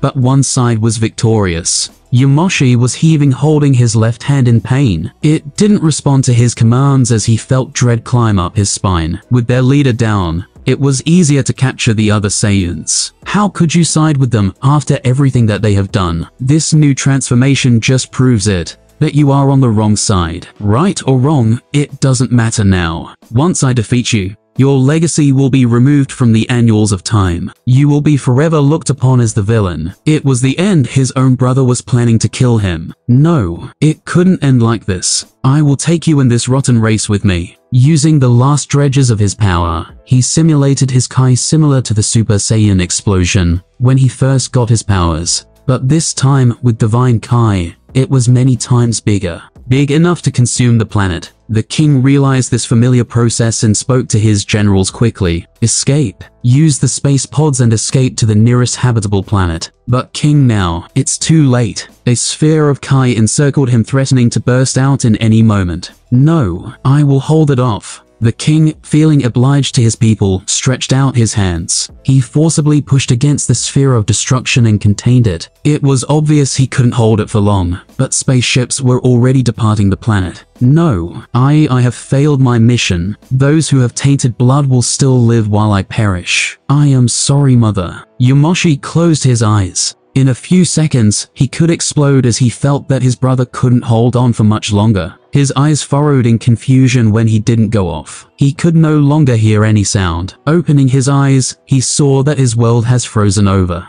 The Kai around him was as calm as the ocean. Wondering what was going on, he heard a voice behind him. Would you like to take revenge? He turned around. A purple portal appeared out of nowhere. It was small and was inside his Kai of impending doom. A pink hand popped out like a zombie out of its grave. Revenge on those who wronged you. Looking inside the portal, he could see a red eye stared back at him. Come to the future and kill those filthy Saiyans. I will. He reached out and grabbed that hand. It pulled him inside the portal. Although it was small enough to fit a cup, he disappeared into the future as the sphere of destruction continued its rampage to destroy the planet. Yumoshi opened his eyes, confused as to what happened. All he remembers is staring into the abyss, only for the abyss to pull him in, instead of only staring back. The air around him seemed stifled, muddied. He didn't know if that was just his divine senses making him more attuned with the world, and therefore making him feel this way, or if the place the demon grabbed him was just like this.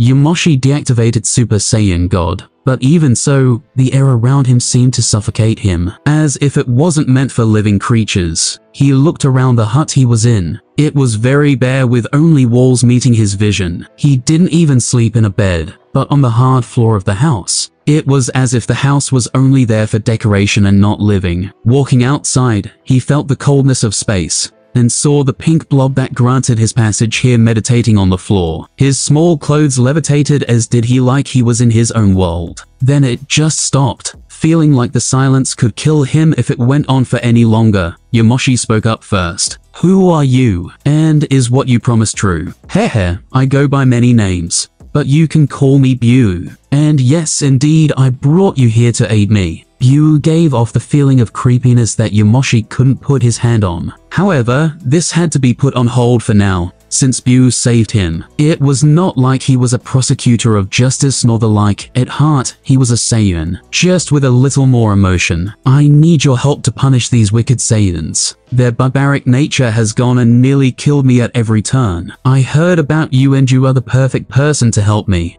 Bibidi, who Buu absorbed, had the knowledge of Bibidi, a master of magic. Understandably, he had a wealth of knowledge at his disposal, using every advantage he could get. Wicked Saiyans. You said that this is the future. He could feel it, the deceit and cruelty underlying Buu's words. But like it was mentioned before, even if Buu was evil, it didn't matter to him. All that matters is killing his accursed brother's ancestors. Their evil ways have to come to an end if he can't change them. I don't know why I was able to jump to his time period and reach him. Every time I try to go to the future with this right, That destroyer god and his pet are also there to greet me. The time of Yamoshi was unstable, likely because of the scale of the event, or because someone's time traveled there making a distortion. Yamoshi, this is a once-in-a-lifetime opportunity. The time portal that I brought you through was very unstable, and therefore able to have you stay longer, but at most it would only last 3 days. Do what you can for these 3 days, and you will be walked back to your original position, most likely inside the explosion you created destroying yourself. Buu literally gave the time of his death down to the seconds. It didn't faze the Saiyan, however, as he left to other information on the current situation of Saiyans. With him distracting Goku, eating up his stragglers would be a piece of cake. Do not listen to Buu. You have been tricked. The battle has been going on for 10 minutes, and Goku was at his limit. He activated Kaioken, but at this rate, he would need Senzu beans to keep up. That is always a bad sign. Are you saying you are not descendants of the original King Vegeta? Well, I wouldn't say that. Let's just say I don't look like him, okay? That didn't deter Yamoshi one bit as he kept his fierce assault. This was the first time he fought an ancient Saiyan, naturally. So all of Yamoshi's moves and fighting techniques threw him off guard. Goku slid back and made a rope out of Kai, and expertly wrapped Yamoshi's torso. Pulling back, Yamoshi started to spin the air a bit. Believing him to be disoriented, he went up to approached only for several haywire Kai blasts to get launched everywhere. Yamoshi turned into a mini tornado dishing out Kai blast. Goku had to deflect each one until a large one came out. Thinking it was the last attack of the barrage, he stopped it with his hands in order to attempt to bring it back. He didn't get far when the Kai blast was cut through, as Yamoshi was hiding behind it, and aimed for Goku's throat. He couldn't avoid the lethal blow, so he turned his head as much as he could. The blow hit Goku's throat at a strange angle, not utilizing its potential. Goku fell back, rubbing the side of his neck in pain. Why do you even want to kill us? Several hundred years have passed since you last seen a Saiyan. How do you know that we are as vicious as we once were? They had a lengthy conversation while they were fighting. One would wish it was able to weather in such important topics, but that would be saved for another time. That transformation is a sign that you are similar to him,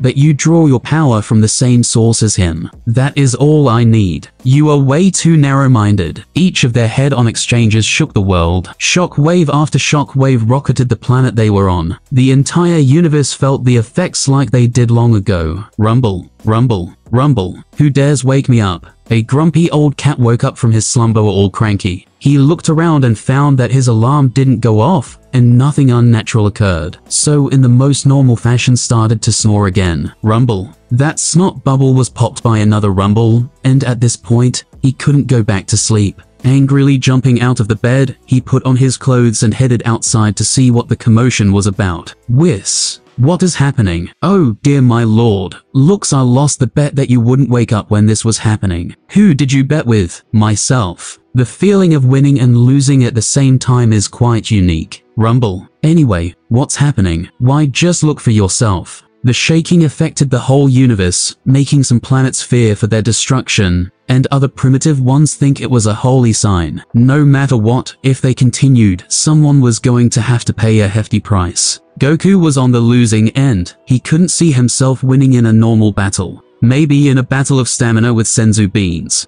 But such a prolonged battle didn't sit right with him. Why would Buu send him here? To kill the rest of the Saiyans? He should know that Yamoshi won't be able to do it. Then why? He knew something was up, and now was unsure if he regrets moving to a different location, seeing the cracks on the surface of the planet. He might just have to try it, the oldest trick in the book. One so shameless yet important tactic that Roshi invented himself for situations like these. Look, it's your brother, King Vegeta. What were? Goku's pointed finger quickly turned into a fist that caved in Yamoshi's jawline. Hearing a crack, he felt bad but couldn't do anything about it. Seeing the legendary figure slump after that KO shot, that feeling of anxiousness increased at how much easier he thought knocking Yamoshi was than he thought. Putting his fingers up to his forehead to travel back to Earth, he strangely found out he couldn't move it. A grip so tight Goku's arm turned purple nearly instantly landed on his teleportation hand. Looking down, he saw a furious Yamoshi with purple energy leaking out of him like water. Breathe in, then out.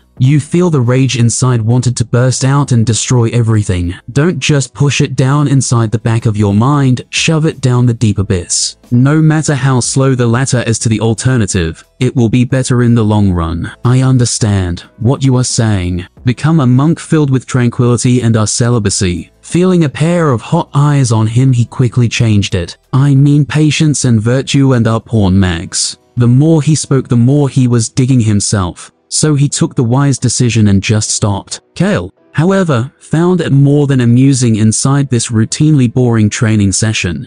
Stop making me laugh. Breathe in then. Out. The rage. I can feel it simmer down. For some reason, it has been a lot easier since Broly showed up. The two legendary Super Saiyans were meditating while in their Super Saiyan form. Shortly after Broly showed up, they both achieved the hard-earned achievement. It wasn't as if their talent were any less than Cauliflower or even Goku. It was just the condition of their transformation was naturally harder. The two legendary Super Saiyans had some sort of synchronization that training just that much easier. Of course, Sheila was a bit jealous that Broly spent so much time with Kel training, but it wasn't like she was going to stop them. She just kept on watching from the control room through the mirror. Sipping on some specially made drink by Chichi, she was reading a book as well to integrate more into Earth culture. Perhaps that was the reason why she didn't notice Buu enter the training grounds. That, or you could barely see him. Collapsed onto the floor to look like spilt liquid, coupled with an invisibility spell to boot, he was able to easily go inside the control room. And two looked inside the glass without Chilai noticing. Feeling the power that the two gave in waves, it was as if he was hit with pure ecstasy. Such raw power, such raw potential. He just wanted to gobble it all if the drool on his mouth didn't give it away. Going under the door like water, he was slowly approaching the behind of the closest target. Kale's sweaty back was easily exposed for Buu to see. Broly's eyes shot up in seconds and scanned a room. He looked behind Kale intensely multiple times before scratching his head in confusion. Kale opened up one eyelid along with its eyebrow to question Broly. Something wrong, Broly? Nothing. Broly shook his head and got right back to meditation. Maybe it was the rage trying to cloud his senses, or maybe the constant paranoia that he attained when facing dangerous situations. Dangerous situations wouldn't exist soon, as long as he trained hard. He wasn't doing this training for himself but for the people around him. Buu was sweating bullets after the intense stare down by Broly. Buu averted his eyes down in fear that Broly's senses would alert him more. He could have confidence in fighting an enraged legendary Super Saiyan, as he could trick them, but two sane ones are out of his league. Buu furrowed his imaginative brows and scuttled in the corner. He needed to wait for the perfect opportunity until he acted. He could tell Broly was more alert, and decided to wait it out a little bit longer. Waiting was in his portfolio after all. Another senzu down the drain. I don't have much left. Yamoshi was going crazy with a purple aura swirling around him like an evil entity. Ever since he got this boost, everything about him multiplied. With no visible strain on his body, Goku was at a disadvantage right away again. Yamoshi came crashing down after he ate that senzu bean, but Goku flipped out of the way. Bouncing on the ground like a ball, he torpedoed towards Goku, forcing him to stretch out his arms and stop his push. Hands met and they clasped each other before Goku started sliding back several feet. Eventually, Goku stopped kicking dirt up, revealing Yamoshi with several veins protruding from his forehead. What the heck are you doing? Doping. You know that is illegal, right? I don't know what you joke about, but that Buu was right when telling me I would use this against you. Buu gave that to you. But where is your Majin mark? Don't tell me if you need to console anything to me, just say it. I've seen too many Doujin to know where this is headed. Get your head out of your fantasies. I didn't take any marks. That Buu did some sort of magical spell or something. Told me that it will boost me more than the Majin mark, but I will turn weak afterward. Oh, thanks for telling me. Not like you will live to see it. Goku's hands started to bend down in the contest of strength. Soon he was kneeling on one knee trying to hold on. Sparks of lightning started to course around Goku, with his appearance turning more feral. But that instantly vanished as fast as it came. Dang it. True Super Saiyan isn't as easy to combine with ape, like regular Super Saiyan is, but I have to keep trying. Goku did everything he had to combine the two transformations to get the power boost he needed. He did it so much and so desperately that his Kai started to spiral crazily. and any semblance of control was thrown out the window. Screaming to the sky, you could see Goku's transformation turning more and more into an ape. Markings on his face became more accentuated, and his eyes started to gloss over. It would seem he finally broken through and became something more. If only. His eyes turned a bright red, the same way great apes do. His struggling and human vocal cords started to become more and more primitive and desperate. The wildness took over Goku's body, and he bit into Yamoshi's forearm. Hard, like trying to tear meat from the bone. He tried to let go of the hole, but Goku wanted to clasp his hands, not letting go. Before a portion of his arm went down Goku's throat, he kicked the stomach of the kneeling man, making him release his teeth. He inwardly celebrated that he didn't kick his face, or else the deep bite marks would be the only thing left of his arm. Yamoshi backed away, and what he saw wasn't a man or even a Saiyan. It was as if the guy gave himself to the devil with the way Goku's eyes preyed on Yamoshi with his arms out ready to smash. Yuo, pounding his chest, the original Goku was long gone, replaced with this maddened version. Jumping up towards Yamoshi with leg strength that no one can compete in a million leg days.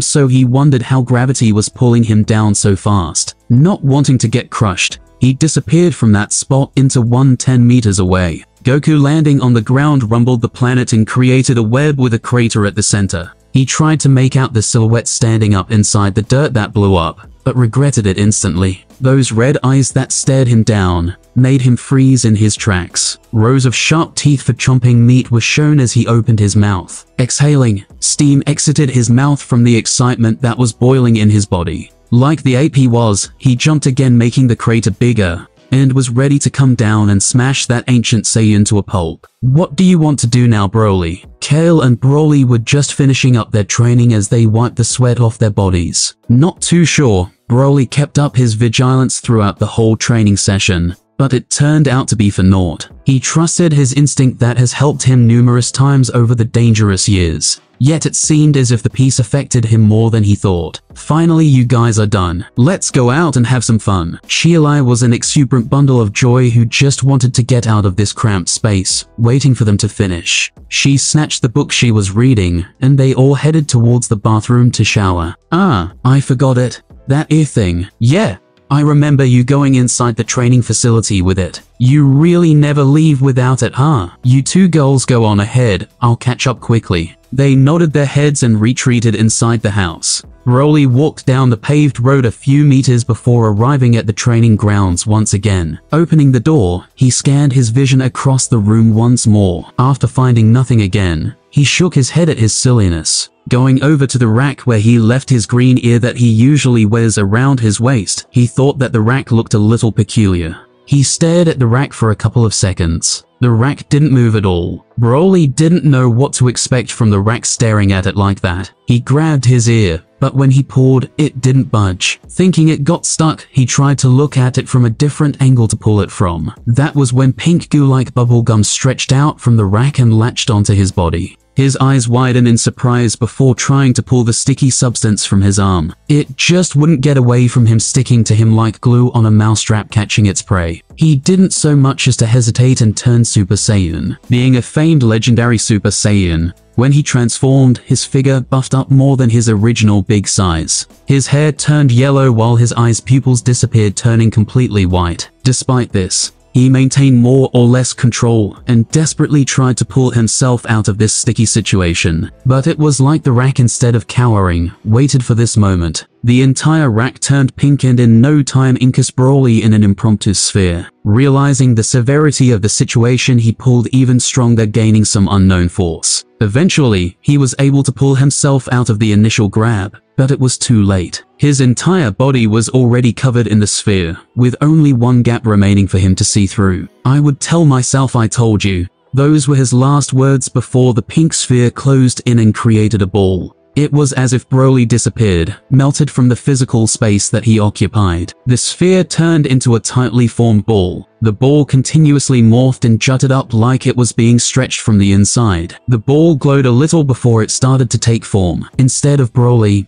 the pink alien took his form, exposing his torso and up with pure muscle with plain training clothes cover his legs. Accompanying his waist was the precious ear Broly dotted on. It looked exactly like it did before, like it wasn't absorbed at all. That feels nice. Yu was admiring his new powers, and even started to flex his muscles all over the place. He was able to go to the house and look for an opportunity there, but who knew they would come to him? They fell into his lap and no doubt he would capitalize on it. He looked at the muscles adorning his body and mused. They were merely for decoration, as his body was naturally mushy with or without muscles. Thankfully, he only took the good powers, and not the simple mind that Broly had. Broly, you good in there? We are waiting out here. What's taking so long? He heard what he came to know as Chilai from outside the facility. It seemed as if she was about to come in. No matter. She was so weak that killing her or absorbing her was inconsequential. No, I want a tastier meal. His red eyes glinted before he sneaked through the back by melting once more. Chilai opened the door to the training grounds and looked around. She couldn't have missed him even if he hid with that big body.